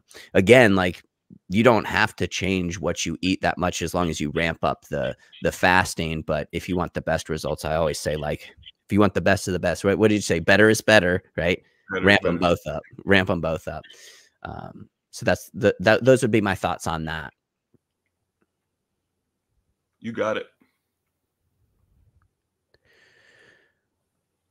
What's this one that you starred here, Chris? Oil pull Yeah. to keep the month healthy. I wanted to highlight this because we were talking about the detox tongue. So this is an excellent therapy for the detox tongue, but just in general, because when you're oil pulling, essentially you're just basically you're taking like a carrier oil, you do coconut oil or olive oil or whatever kind of, you could do castor oil if you really want to be a G, and you're castor oil is That'll clean you out too if you swallow that stuff, man. It's incredible for everything. Like castor oil, what's wrong with you? Castor oil, but it'll extract the toxins from your mouth, because your mouth is extremely close to your brain. The blood is flowing through your mouth, so it'll pull the toxins out of the blood. And then usually you oil pull for like 17 to 20 minutes. If you use castor oil, you can cut the time down. It works. It's a little bit more efficient. But you want to make sure to spit it out when you're finished. Do not ever swallow it. Because you're just basically reabsorbing everything that you just pulled out. But it'll make your teeth whiter. It'll make your gums healthier. It will help balance the pH in your mouth, and it will help with that detox tongue. That's a great therapy. Yeah, Joel has a comment here. This is exactly what I was talking about. This is what I've seen happen for most of the people that I've coached. OMAD, and for me too, like I did 28 days straight of OMAD, and that's exactly what I was talking about. For me personally, what it was is I started compromising on my refeeding, meal, my one meal, because the longer I did OMAD back to back, day by day, I got hungrier and hungrier. And so I would then eat more and more. And so after about 2.5 weeks, like I stopped losing that much weight. And that's when I then moved into the longer fasts. What do you think about watching fasting videos and not practicing? Are you training yourself to ignore information and desensitizing yourself to fasting motivation? That's an intriguing thought. I like the depth of this thought. I mean, I'm always, what is it you say at the end of your videos, Chris? Knowledge without application. The application of knowledge. Yeah. The application of knowledge is power. Yeah. Yeah. So what do we think about watching fasting videos and not practicing? I mean, like, we all have so much knowledge these days. Like, we can literally type into Google or YouTube how to do something and learn how to do it. But until you actually do it, like, what is it? Like, knowledge without application is nothing. Whether or not you're desensitizing yourself to fasting motivation, I don't know. I think that would probably be individualized, but I personally find like the motivation to fast. Yes, I get motivation from watching other people do hard things, but I get the most motivation from doing hard things myself. Like that's what motivates me is, you finish a 5-day fast and then you look at it and like, wow, at the beginning of this, I didn't think I was going to be able to do this. And I just proved to myself that I could do it. I wonder what else I could do now. That's where the motivation comes from. So yeah, watch the fasting videos, but at some point, like, you have to stop learning and you just have to start doing. Yeah, I think mindset it plays a huge role in this. Just kind of piggybacking off what you said, this is definitely an individual thing. I want to say I didn't watch like a lot of fasting content or read fasting books. I want to say that there just wasn't a lot of it available, even if I wanted to, but I probably still would not have, because I'm motivated by doing. I'm motivated by experiencing, and it was an intriguing. Like, I learned a therapy that could, we'll just say, improve cancer, improve diabetes, improve high blood pressure, improve all these things. I was fascinated, so I wanted to experience. Now, what I have seen is people have been watching my content. They've been on the channel just watching for a year or even 2 years, and they never really did anything. And then all of a sudden this year, they'll be like, "Hey, I'm joining a challenge," or So sometimes people need that time to work up courage, to work up, maybe they need to learn. I do encourage, like when you're brand new, like learn. Yeah. You don't have to dive head in first, Yeah. like learn, right? Yeah. There's a lot of great information available now to help you avoid certain pitfalls. You know, if you want to do some like supplementation, if you want to just really knock it out of the park, you can sit and learn for, 2-3 months or whatever the case may be and absorb and then come up with a strategy and apply that. Yeah. Yeah, it comes down to knowing yourself too, right? Like, I think I told you this before, Chris, but I'm like a why person, right? Not everybody's wired like that, but there's lots of people that are. But like when I learn something new, I have to understand why. Like, why should I do this? Why does this actually work? The first time, this is what I told you, I think the first couple of times I ever heard Jason Fung, like I was still a personal trainer. And so I was taught, the calories in, calories out. Fasting's bad for you. I thought Jason Fung was like, I didn't think he knew what he was talking about. I thought he was insane. Right. And it took like hearing his stuff and other people's stuff for a couple of months before it's finally started to click and make sense. Be like, wait a minute, there is actually something to this. Right. So yeah, know yourself, like learn up until the point where you feel like, okay, I know as much as I can possibly know for the place that I'm at right now. And then take that step of faith and start doing it, because you're going to learn so much more by actually doing it too, Ooh, I like that. That's a good one. Where do you stand on how important exercise is along with the diet? Ooh, I could probably talk about this for an hour, Say, this one's your cup of tea right here. All right, so let me give you the unbiased kind of both sides of it. Exercise is important, but not for weight loss specifically. So exercise is very important because obviously it's good for your overall health. It's also very motivating. A lot of people, when they start going to the gym or they start a new exercising program, they automatically start eating better as well, because it's like, I'm not going to put all of this hard work in at the gym and then go ruin it all by, going to McDonald's and eating, 12 Big Macs. So it is very important. There's also a lot of good research that strength training is really good for insulin resistance, right? Like it can improve your insulin sensitivity within your muscles, which, there is some research that shows that that's separate from the other systems of your body in terms of insulin resistance. But all of that being said, when it comes to purely weight loss, people say 85% diet, 15% exercise. I literally say like 95% diet, 5% exercise. In terms of burning more calories, what happens 90% of the time is when you start exercising more, it increases the hormones that are responsible for your hunger. So you're going to become hungrier. And if your diet is not dialed in and not dealt with yet, you're never going to be able to out exercise. I mean, you've heard that too. You can't out exercise a poor diet. So that's my long-winded both sides of the exercise with diet. Fix the diet first, because most of the guys that I've coached in the last 7 years, like they don't even exercise until 3 months in. They lose all of their weight just with fasting.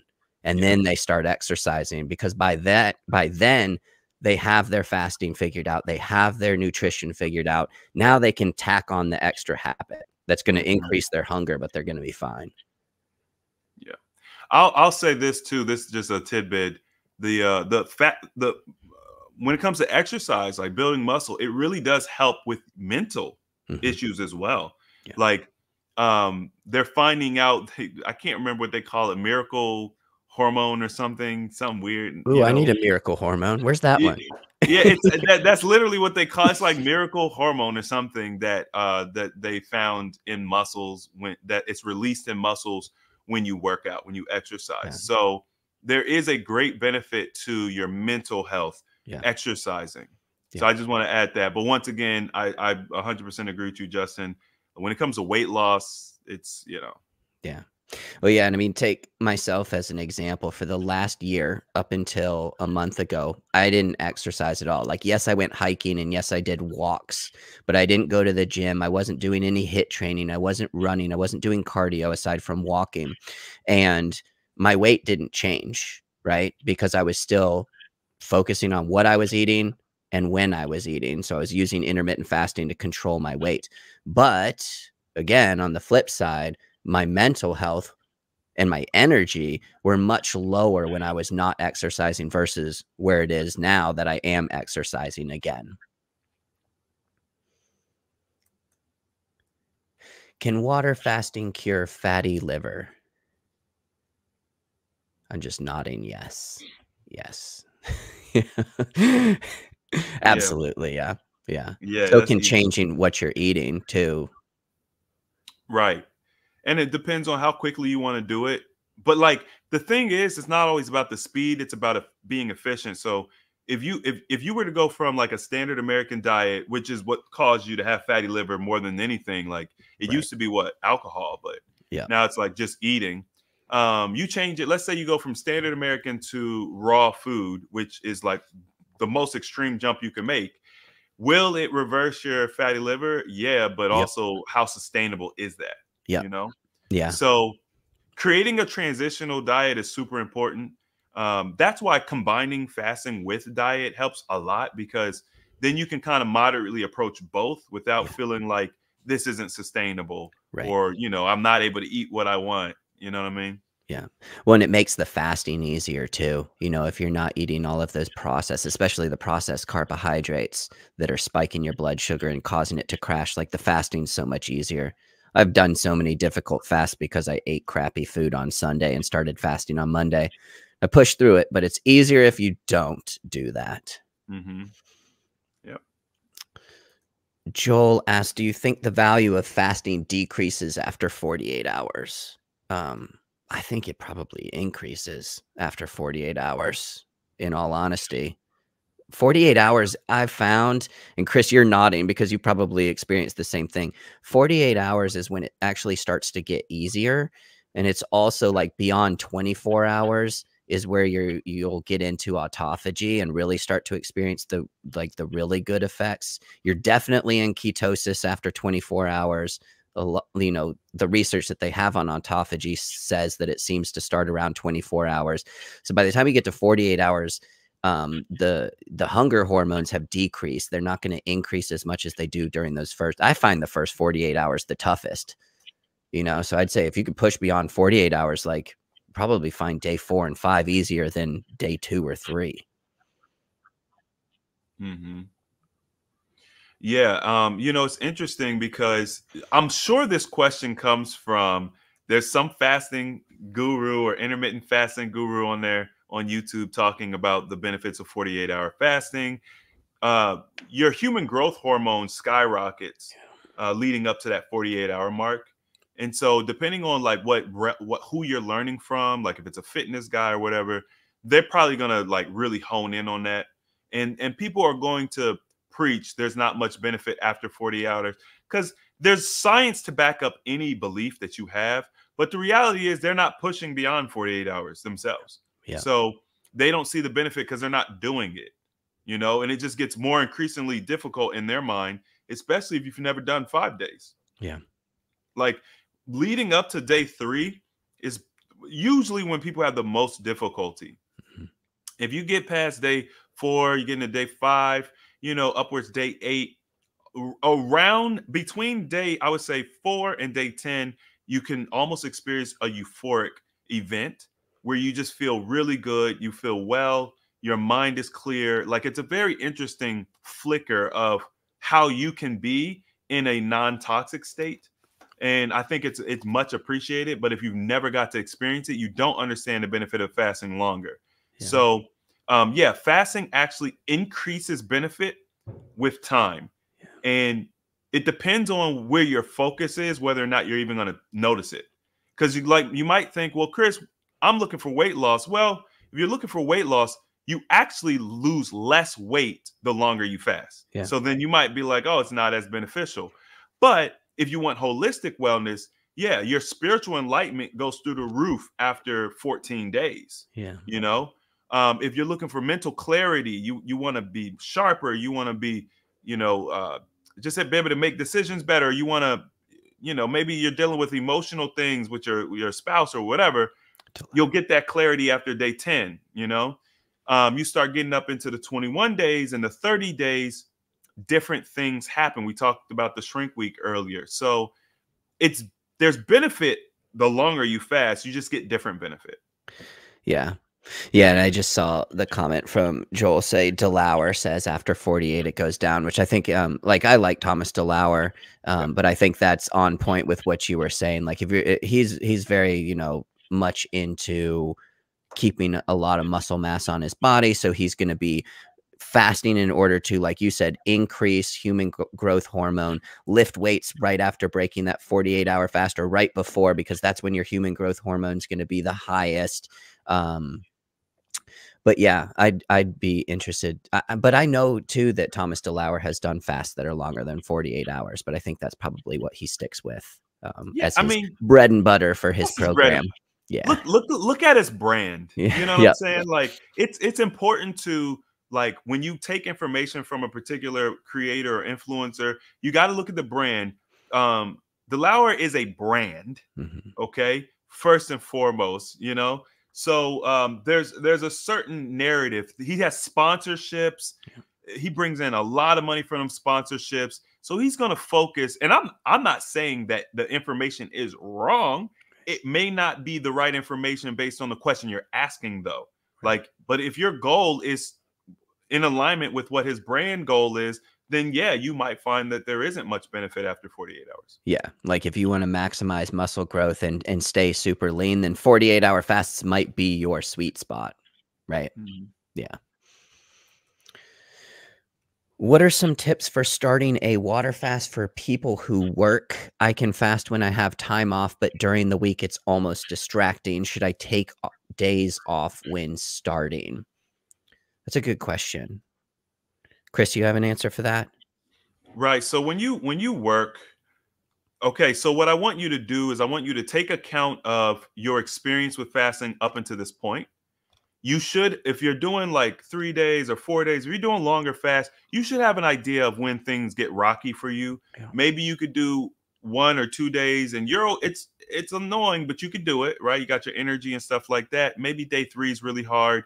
So take an account of what you've experienced. And then what I usually recommend is utilize the weekends, right, as your friend. So if you know that you can fast, let's just say that 2 days. If you're working and you're fasting for 2 days, you could do that. Like, it's annoying, but you could do it. Well, then I would say start fasting on Thursday. You fast Thursday, you fast Friday. You have 2 work days that you're fasting. Then you get 2 more days where you're just at home. It's the weekend. So you could actually do a 4-day fast. Yeah. You could get the benefit of a longer fast, but then you get to rest during the days where it's the most critical for you. And then you get to start the week off with your refeed. So you get your energy back and you're good and you're working Monday, Tuesday, Wednesday. And then Thursday you hit your fast again. Boom. I'm just smiling because that's wisdom bombs right there. Like that's perfect. That's exactly what I experienced myself. So like there's certain tasks that I'm horrible at when I'm fasting, especially after 48 hours. So like I'm not great at coaching because I can't focus and pay attention. It's very hard for me to focus on one person as it is when I'm not fasting. And so that's what I do. Is like, if I'm going to be editing all day on Monday, I know that I can fast and edit, right? So maybe I should start my fast on Saturday so that Sunday's day 1, Monday, the editing day's day 2.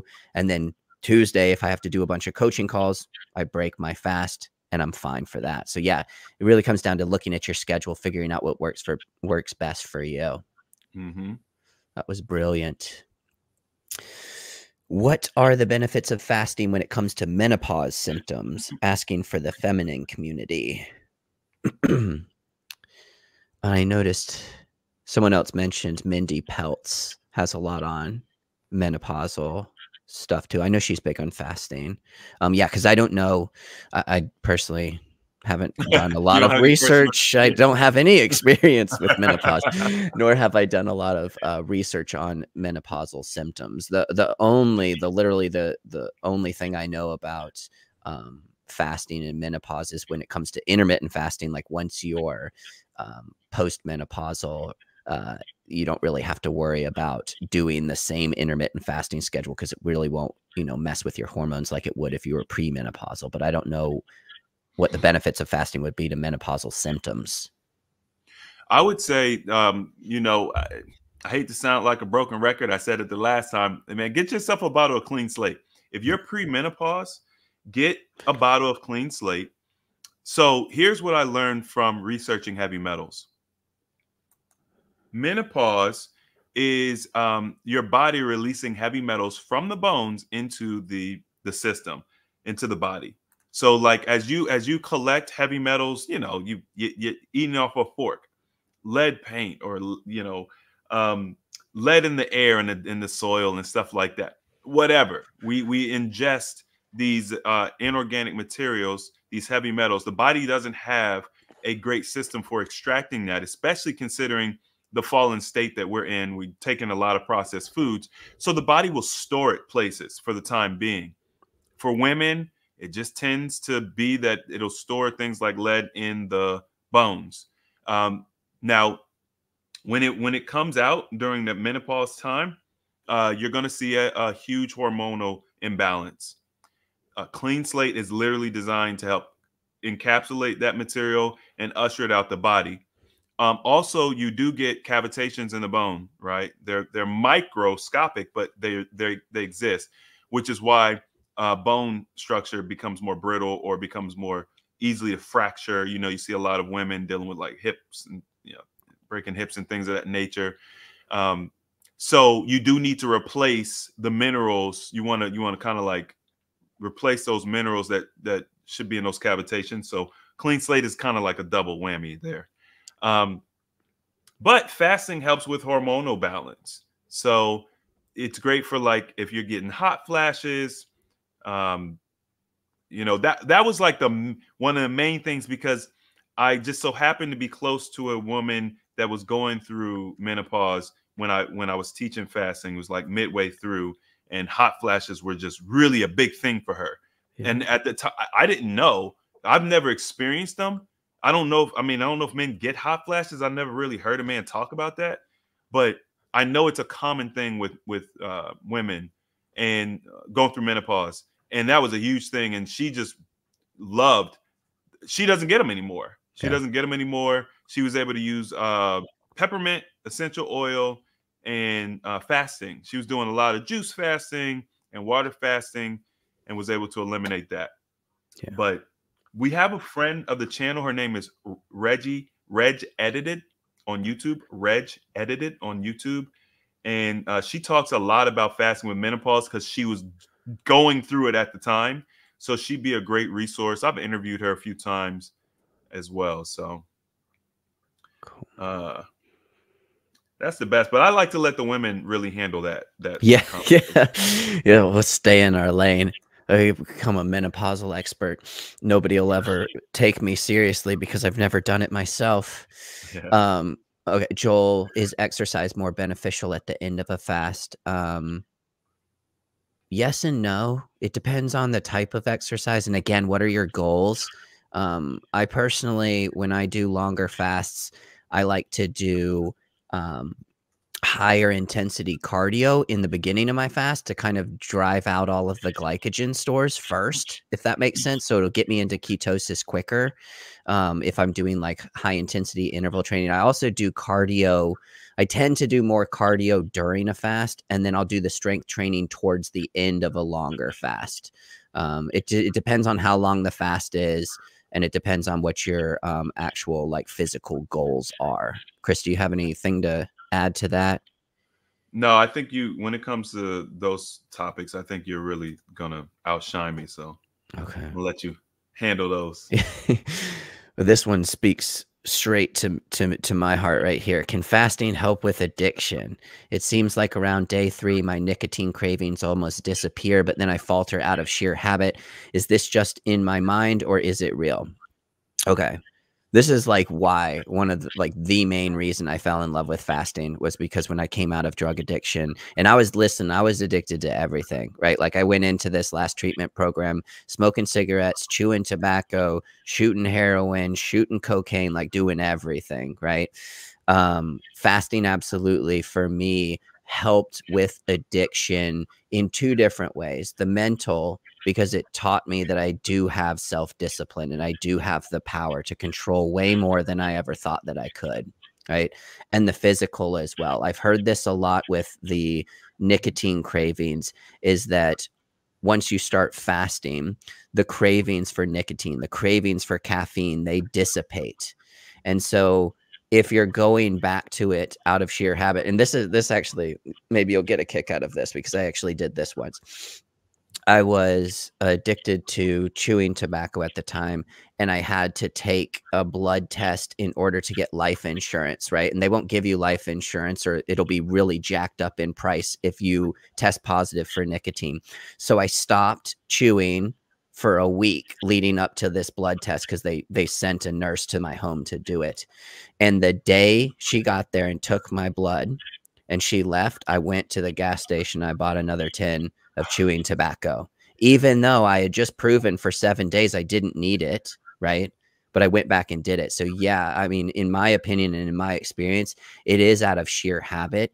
You do it because, well, for me, it was always, it's just like with my food addiction that I had in the past. I was doing it to have something to look forward to escape from some emotion.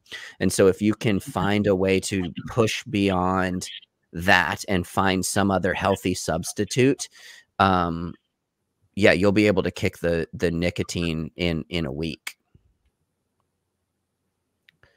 There's a really good book too. I can't remember the name of it now, but I'll look it up after this live stream, and I'll drop it in the chat, in the comment section, because there was a really good book that I read. It was written a long time ago, like maybe like 40 or 50 years ago, about quitting smoking. And it's just like this, like straightforward, is like, this is not actually helping you. It's not actually making you feel better. You've just convinced yourself that it is. And I understand the struggle too, because out of all the things that out of all of the substances that I ever did, nicotine was the hardest, like by far, because it's the most available too, you know?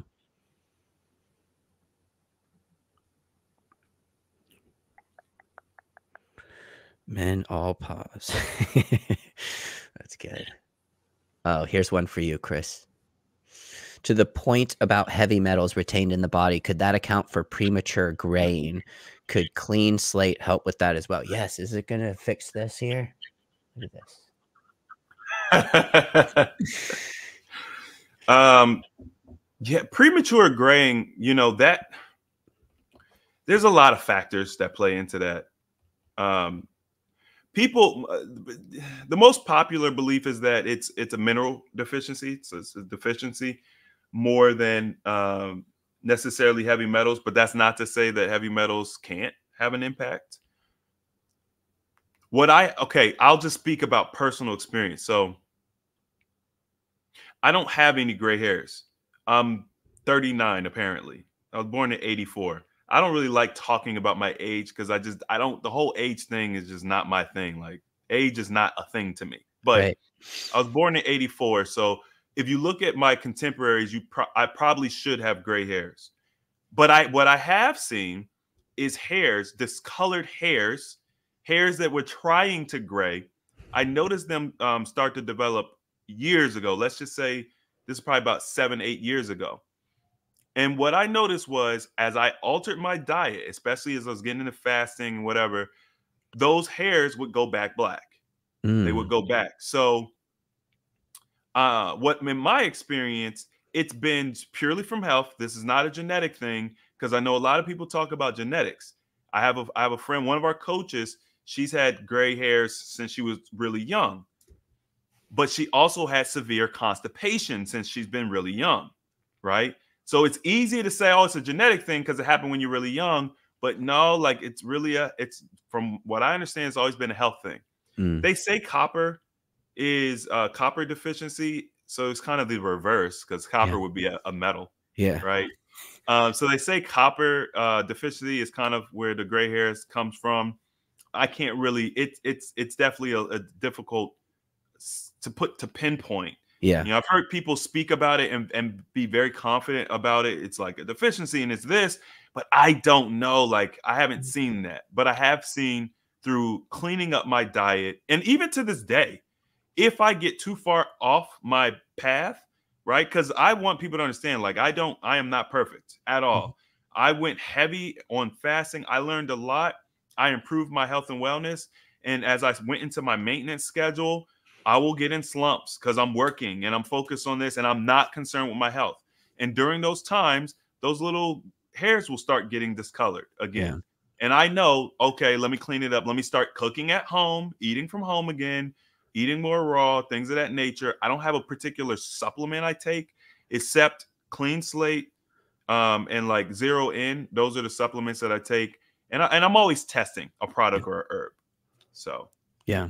Well, yeah, now you got me thinking, because when I notice, so I'll get maybe like a total of 8 gray hairs, but they usually only show up when I'm not sleeping great or I'm highly stressed. But you're talking about testing things out. Like if it's copper deficiency, I hadn't heard that. Maybe I should like eat some pennies for the next 3 months and see if my beard doesn't go back to the orangey brown that it usually is. Maybe an easier experiment would just get a copper mug Yeah. and drink out of that. Yeah, rather than eat dirty pennies. Yeah. Any recommendations on pure water for 50 days? This is your territory. Yeah, they're coming out the woodwork tonight. You're bringing it out of them, man. I love this though. Like, you tell me when you're getting short on time. I'll go until there's no more questions. This is fun. The questions will never end. Yeah, you'll be here till midnight. Trust me, I've done this before. So 50 days of fasting is no joke. And once again, it goes back to our earlier discussion. What type of fast do you want to do? Okay. So you're saying pure water. Pure water is a different type of fast. So the best advice I can give you for doing a fast that long would actually be to build your fasting muscle. That would be the best option.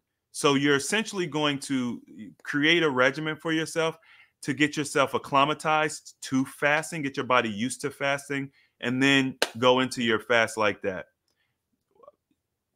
You can do preparation, but for 50 days, I would say the preparation probably needs to be like 2 weeks. We usually do a 1 week preparation. I would prep for 2 weeks. And during that preparation, I'm going to be using supplements. I'm going to use a detox tea.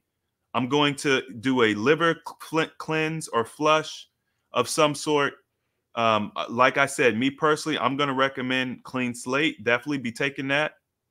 Also, Clean Slate is kind of a cheat because you could take it while you're fasting because it's just water. They use water. They use seawater.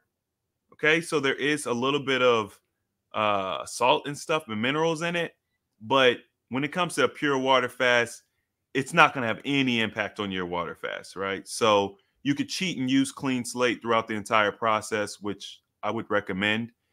And I would probably do at least 3 5-day fasts. Just kind of prep myself. You know, you could do pure water, you could do juice. I would actually recommend at least one of those fasts being juice. I would probably do the juice for at least 7 days. Yeah. So you could like do your prep 2 weeks, do the cleanse, liver, boom, boom, boom. Then do a week of juice. I would do heavy juice. So that's half a gallon of juice or more per day. Ooh. And that's not just because what you want to do, what the goal is, clean your system out as much as possible. Because what's going to make your 50-day fast difficult is the detox symptoms, your elimination pathways not being opened, things of that nature. So the juice is going to help to flush your system really well. And then I do 2 more 5-day fasts in preparation to start for the 50. After all of that, so that's probably what? 2 weeks, a week. Let's just call it a month of prep. And then after that, I do the 50 days. Yeah. There you go. I hope you were taking notes. I'm gonna have to go back and watch that. Replay will be available. Yeah, I'm gonna go back and watch that one. That's off the top. You know what I mean? That's not a a pre-made. That's off the top of the head. Yeah. Tanny Tan, thank you. And yes, on being transparent, if you ever want to talk further about breaking addictions and anything in that realm, feel free to shoot me a message. I'm an open book when it comes to that. I feel like, you know, God allowed me to go through these things so I can help other people who have similar struggles. Like that's what we're all here for. And Eileen, I appreciate this. So that book that I was referring to, that is the author, Alan Carr, was the book. Like I said, it's an older book and it's very like straight and to the point. It's an easy read and you just read it and you're like, it just kind of just wakes you up. You're like, you're right. Like I don't actually need this thing. I've just convinced myself that I do. Mm-hmm. Well, this is the benefit of fasting. It really does wake you up a little bit. Like you mentioned earlier, you do a fast for X amount of days and it's like, oh, wait, I really did that. Yeah. Like it's empowering. Yeah. So. Yeah. When it also, I mean, the thing with addictions too, like with breaking the food addiction, why fasting was so important for me is when you remove the crutches that you typically go to. Like for me, if I had a bad day or my wife was mad at me or like something didn't go the way I wanted to, like it's easy for me to turn to food as that emotional escape. But when you remove that as an option, it forces you to find another solution or deal with the actual underlying issue. And that's why that's why I'm such a huge proponent of like, do this stuff, try it out for yourself, because more than just the weight loss, like the weight loss is and the improved health is like just a natural repercussion of it. What you're going to learn about yourself by doing it is so much greater than you could even imagine. Mm-hmm. Chris, where do you stand on chia seeds as a regular part of the daily diet? Go for it. They have no negative benefit, or there's no negative side effect. Go for it. I've used chia seeds to break longer fasts too. Like put a tablespoon of chia seeds in a glass of water and wait for them to gel up. You know, they look like fish eggs or frog eggs, and then I'll use that to break a fast. It's real easy on my digestive system. Oh yeah, very easy. You can also see, because the seeds come out in your movements, you can time your digestive system. Ooh. You know? Yeah. You don't have to use food coloring or Lucky Charms to do it. You could also use a penny if you want. Yeah, right. That's my next test, right? All right. What are your thoughts on spirulina and chlorella? I've taken spirulina in the past, just because when I was shopping, I saw it and I was like, oh, this is probably good for me. But beyond that, I don't have any great recommendations, but I'm sure Chris does. You know, guys, when it comes to like sweeteners and stuff like that, or I'm sorry, different supplements, I don't really do a lot of supplementation. So, I mean, yeah, it's fine. I've heard good things about it. I've never really used it, but I'm sure it's good. I don't have not too much to say about it. Yeah. They're asking for detox. I've never used it for detox. Yeah, me neither. I've literally just used it like I've thrown it in water in my blender bottle and drank it when I was working out. And again, like there was no reason for it other than I passed it in the store and I was like, oh, I've never tried this before. And all I noticed, and this is what we were talking about, you know, watching your digestive system. All I noticed is that the really dark blue color of it changed the color of my mouth and my poop. Back to that 50-day fast. Any recommendations during it? Yeah, I would say that you wanna pick up some meditation practices, breath work. We mentioned breath work earlier. Grounding can be an amazing tool for you. Once again, going back to the essential oils, these are all things you could use that you don't have to necessarily ingest, or you want to do a pure fast. I respect that. I would also recommend, if you can put yourself in an environment. Look, like inside your house is 9 times more toxic than outside. The air quality. Air quality plays a huge impact on like how you experience a fast, your detox symptoms, things of that nature. So increased air quality, whether it's getting outside more, cracking the window, just be cognizant of that. And then your overall environment. Who are you going to be around during this time? You know, it's not just what we ingest all the time. It's sometimes who we ingest. And it's not just the people. It could be music. It could be TV shows. I need you to understand, especially if you've never done like a long-term fast, you become hypersensitive to consumption holistically. So you might think, oh, I'm going to do like a Star Wars marathon, or I'm going to do this, or I'm going to listen to this music. You may want to think about being intentional about what you consume holistically during this time, because it is a spiritual process, whether you're doing it for spiritual reasons or not. Like, the body doesn't care. It's going to have ramifications. So, you know, I take that time when I do my long fast. I plan, okay, I'm gonna read these books. I'm gonna work on these projects. I'm gonna be around these people. I'm going to stay away from these people. Like, all of those things, like, it sounds like a lot, but it is, and it should be. Yeah. Like, the 50-day fast is no joke. So yeah, I would be super intentional about that. Yeah, I think those are such good points too, because like if you think back to what I was just saying, like when you remove the things that I typically go to distract myself, right? Like if it's food, and now I'm going to use the next 50 days to do this really challenging thing, like I want to make the most out of it. So I don't want to replace the one thing that, you know, is an addiction, if it is, with another one, like doing a Star Wars marathon or whatever. Like I want to replace it with good habits. Like I want to get my mind and my body in the practice of, if I'm not feeling great or I'm not feeling, you know, super happy, like this is the thing that I want to turn to, whether it's reading this book or going, like, I swear, like going for walks is what I do the most when I'm doing longer fasts, because it's, for me, it's multitasking. Like I use the time to pray and think, and it's also exercise, you know, and it gets my mind off of thinking about eating. Dun-dun-dun. Okay, real quick. How important is protein intake in between fasts? Again, so Joel, shoot me a message if I'm wrong here, but I think like if you're watching Delauer and all these questions seem to be in line, like you want to lose body fat, you probably also want to build muscle. Protein intake is going to be very important for building muscle. And if you're doing longer fasts, then protein intake in between those longer fasts is going to be very important.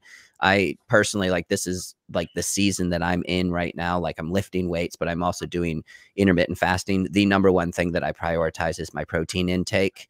I don't really track the other things. I track the protein. And so, and it's tough, like if you're doing longer fasts and you've got restricted eating windows, so you're not eating a ton all throughout the day, like what you're going to want to do is focus on eating the protein first and foremost. And then after that, I focus on the vegetables and the high quality fats, if that makes sense. Weird question. I like weird questions. Does sunning my water remove the plastic toxins that feminize men? I just learned about this information. I think it's an acronym that starts with B, that is toxic to health. I haven't even heard of that one. Okay. I know you have. I know my man Chris has. you know what's funny? I didn't learn about sun water. It was intuitive, right? So the fasting process taught me, like it was just part of it, taught me about the sun water. But yeah, what the sun does is it actually breaks down inorganic compounds in the water and neutralizes them. Nice. So it's a very powerful thing. I mean, the sun breaks down everything. Yeah. So yes, you can sun charge it. Look, I'm going to recommend that you distill your water first, then sun charge it. It's twofold. Distilling your water removes the physical material out of it, right? So if we're talking about a chemical, it's going to remove the chemical. And some, you know, and then you get the charcoal filter, and some people might think that's good enough. No, you got to understand water. Water has a crystalline structure. It can be imprinted on, meaning frequency can be imprinted on it. You can store data on water. The chemical constituents that make up that chemical that is, you know, it might be artificial estrogen or something like that that's feminizing men. Oh no, I think I know which one she's talking about. Anyway, the frogs, they gave it to the frogs, right? And then turned them into girls. The chemical constituents that make up that product are still, the frequency still embedded in the water. So this is why you have to sun charge it, because the sun charging will break down the chemical compounds, yes, but it also reformats the water so that it no longer retains the memory of the chemicals in the water. And this is how they get us with the filters and stuff, because they'll tell you, yeah, we got this Burka filter or whatever the filter is, zero water filter, and it takes out 99.9% of whatever, and it doesn't even mention the frequent the memory of the water, the frequency that's imprinted on the water. And like, no one talks about that. People don't know that's a thing. Like they don't even know that water can do that. So you have to do that as well. So sun charging, if you had to do one, that'd be the better to do, but I would say do both to get kind of the best result. So distill first, then sun. Yeah. Yeah. Hey, Lonnie, thank you. Does only raw or juice fast have a shrinking period? I guess, like, you're referring to the shrinking as in like the skin shrinking period? Yeah.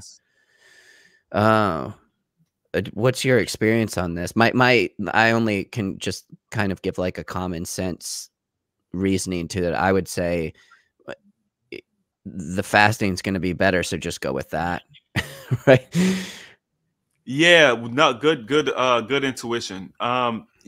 There's a weird thing happening in the juice community. I think it's the juice community or the raw fruit community, where sometimes I see people lose large amounts of weight and they still do have loose skin. Now, is it similar to the fitness community as far as like their loose skin? No, not at all. Yeah. But I have seen that from time to time.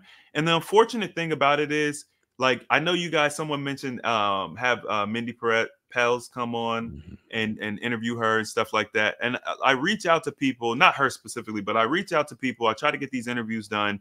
And you'd be surprised that, like, people, I don't know what's going on.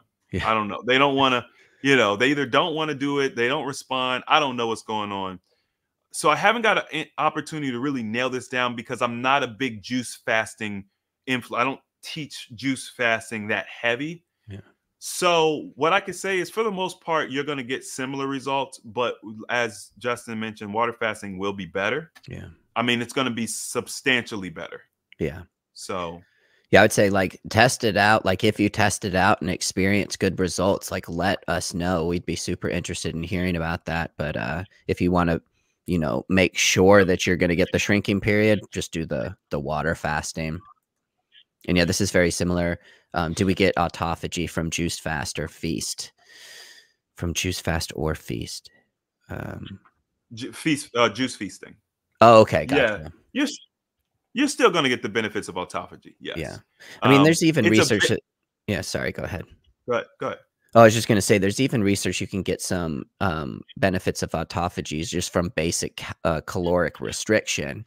Right. But I would say that it's not going to be the same or as great as just straight water fasting. Right. I mean, that's essentially what fasting mimicking is. You're getting the benefit of fasting without fasting. So you're going to get some benefit of autophagy. But like, we talk about the fasting shrink week. Once again, I've never really heard anyone else talk about it. I think it's because, once again, we're in the trenches. So we're experiencing, we're learning, and I'm looking at data. I'm collecting data on purpose. So we're learning different than other people. But you're not going to see the fasting shrink week with a 90-day juice fast. Yeah. But you are going to get autophagy, and you're going to get amazing results, Yeah. And Lonnie has one more question. Can I juice ginger, parsley, or dandelion if I want to avoid loose skin? Because I read they are listed as diuretics. Again, I personally, I'm not an expert, right? I just know that I don't have any loose skin, and I was drinking a ton of water while I was water fasting. I personally wouldn't recommend anyone to use diuretics while they're fasting. I think that you're just going to make it harder on yourself, and I don't think that it's going to affect the elasticity of your skin. I think the fasting itself and the autophagy, breaking down those old tissues that aren't needed anymore, is what's going to get rid of the loose skin versus, you know, dehydrating yourself with diuretics. That is the traditional route people take to lose weight. This Yeah. is why when we very first started teaching water fasting, people were always in the comments talking about you're just losing water weight, Yeah. because that's what people are used to seeing. If you're wearing a sauna suit, it's just water weight. Like that's when you can say it's just water weight. Like a sauna suit is not just water weight, but 99% of it is water weight. You're going to get some toxins in the water, right? Like, because that's what sweat does.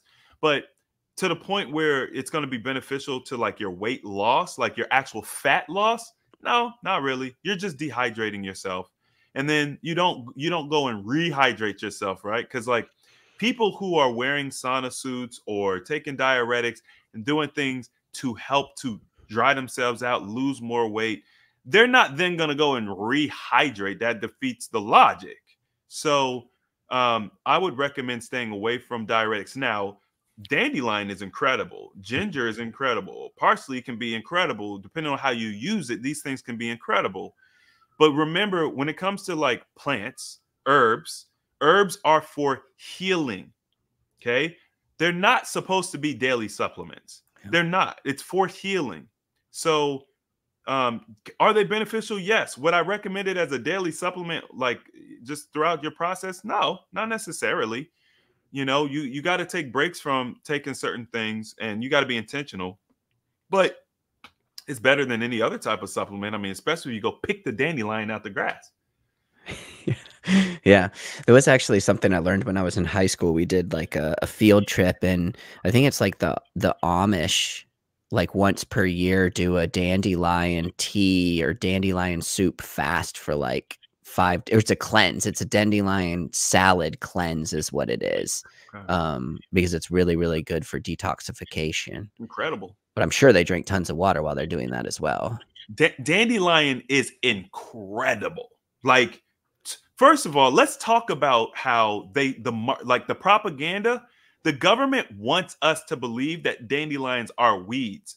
Like, when did that term actually come into existence? And for what purpose? I can almost guarantee it was propaganda. Yeah. So understand that our ancestors would have known the benefits of dandelion, and they would have probably passed that information down to a certain point until the children started getting formally educated in school, and the teachers in the school are telling them, your grandma, she's a cuckoo. Okay, you can't pull a plant out the grass, boil it, and get any health benefit from it, right? So they started to manipulate our minds, and we started to disassociate ourselves with the ancestors that would do that and teach that.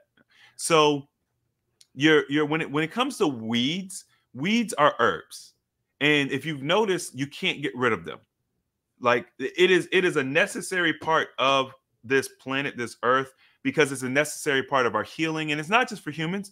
Animals use it as well. So dandelions are incredible. I just want people to understand that. Yeah, and for the record, grass is actually a weed. It's just a controlled weed. Yeah, grass would definitely be. Is it okay to take activated charcoal while water fasting? This is similar to a question that came up on your interview. Somebody was dealing with gout, I believe, and they were taking tart cherry. I was like, I said that, and I was like, that doesn't even make sense. What is that? What did I just say? It's getting late, man. It's getting late here. But so tart cherry, activated charcoal while you're water fasting. I would assume that's okay. Yeah. Yeah. I have no problems with that. Once again, this goes back to like what type of fast are you doing? What are the results you're looking to get? If you want to add that to your fast, I see no issues with that. Oh, cool. All right, back to the water. How do you distill water? Just boil it, or should I just buy distilled water before sun charging it? Thanks for all of these awesome answers. One of the tricky things, I've wondered this too, so you're going to answer one of my questions now too, Chris, is buying distilled water typically comes in plastic containers. It does. Yeah, so it's like, how do you get around that? Well, I sun charge my water. Okay. You can also there are these crystal jars. I don't really have one right here, but there's these crystal bottles. well, it's a glass bottle, but you have crystals at the bottom. Frequency is important when it comes to water, but you can also, water delivery services will deliver distilled water in the 5-gallon jugs. Nice. Or 2.5. Like if you want that, you know what I mean? If you want to go that route, that'll give you a better pure water. But you know, buying a countertop distiller is the simple solution. It'll cost you $200 for a decent one. I don't recommend buying the really cheap ones. They typically, the more you spend on it, you're going to get a better quality product. Let's just say that. If you got $500 to spend, you know, look for the best one in that price range. It makes a difference. Yeah. But yeah, you know, you can this is a common mistake, I guess, or misconception. You can't boil water to distill. Like boiling it is not distilling it. Now, if you boil it and you capture the steam and you're able to collect that and move it to a different container, that would be distillation. Ooh. So yeah, you're capturing the steam. But once again, even if you do that, you still need to run it through charcoal. So the way that distilled water works, the contaminants in the water have a higher boil point than the water itself. So you're boiling it, and the water evaporates before the contaminants do. Yeah. But then there are some contaminants that will evaporate with the water, and that's what the charcoal filter is for. Wow. Boiling it, I'll just say this. Boiling it is for like microorganisms. It kills microorganisms in the water. No, I was just going to say, we just got a master class on water. I love it. Oh, man. Water. I studied water. You have no idea. How important is salt during a water fast? Personal experience, most of the time I don't take in any salt during fasts. Every once in a while, if I get a killer headache, I'll put like a pinch of like Himalayan salt or sea salt in a glass of water and chug it down, and it typically removes the headache. But that's only a recent thing for me. All the fasts that I did to lose the 43 pounds that I lost, like I didn't take in any salts. So inconsequential. I mean, I don't think.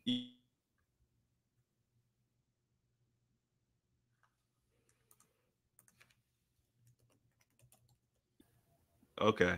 I wonder if it's been my signal the whole time dropping. Yeah, sorry, you like cut out there for a second, but I could hear you go in and out. Okay. This is the sign. We're about to wrap up. My internet's getting tired. Yep. But yeah, so salt, you don't need to put salt in your water. You don't have to take salt with your fast.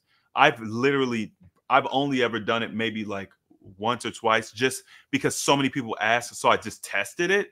But outside of that, I've never done it outside of those 1 or 2 times fasting. Yeah. So no, it's not a necessary thing. Yeah. Good. Yeah. And so with the remaining questions here, what I'll try and do is over the weekend here, maybe not tomorrow, but on Sunday, I'll try and come in and drop answers to the questions that we didn't get to. But Chris, I think you and I are planning on doing this again in the future as well. So we'll keep y'all posted on that. Did I lose you again, Chris? Are you still there? Is it just me? I'm all alone. All right, y'all. Well, thanks for joining us. This has been a lot of fun. Sorry for the questions that I didn't get to, but like I said, I will jump on here in the next couple of days and try and respond to those in the comments. I'll tag Chris where I don't know the answers to some of these. And we'll see you on the next live stream. Take care, everyone.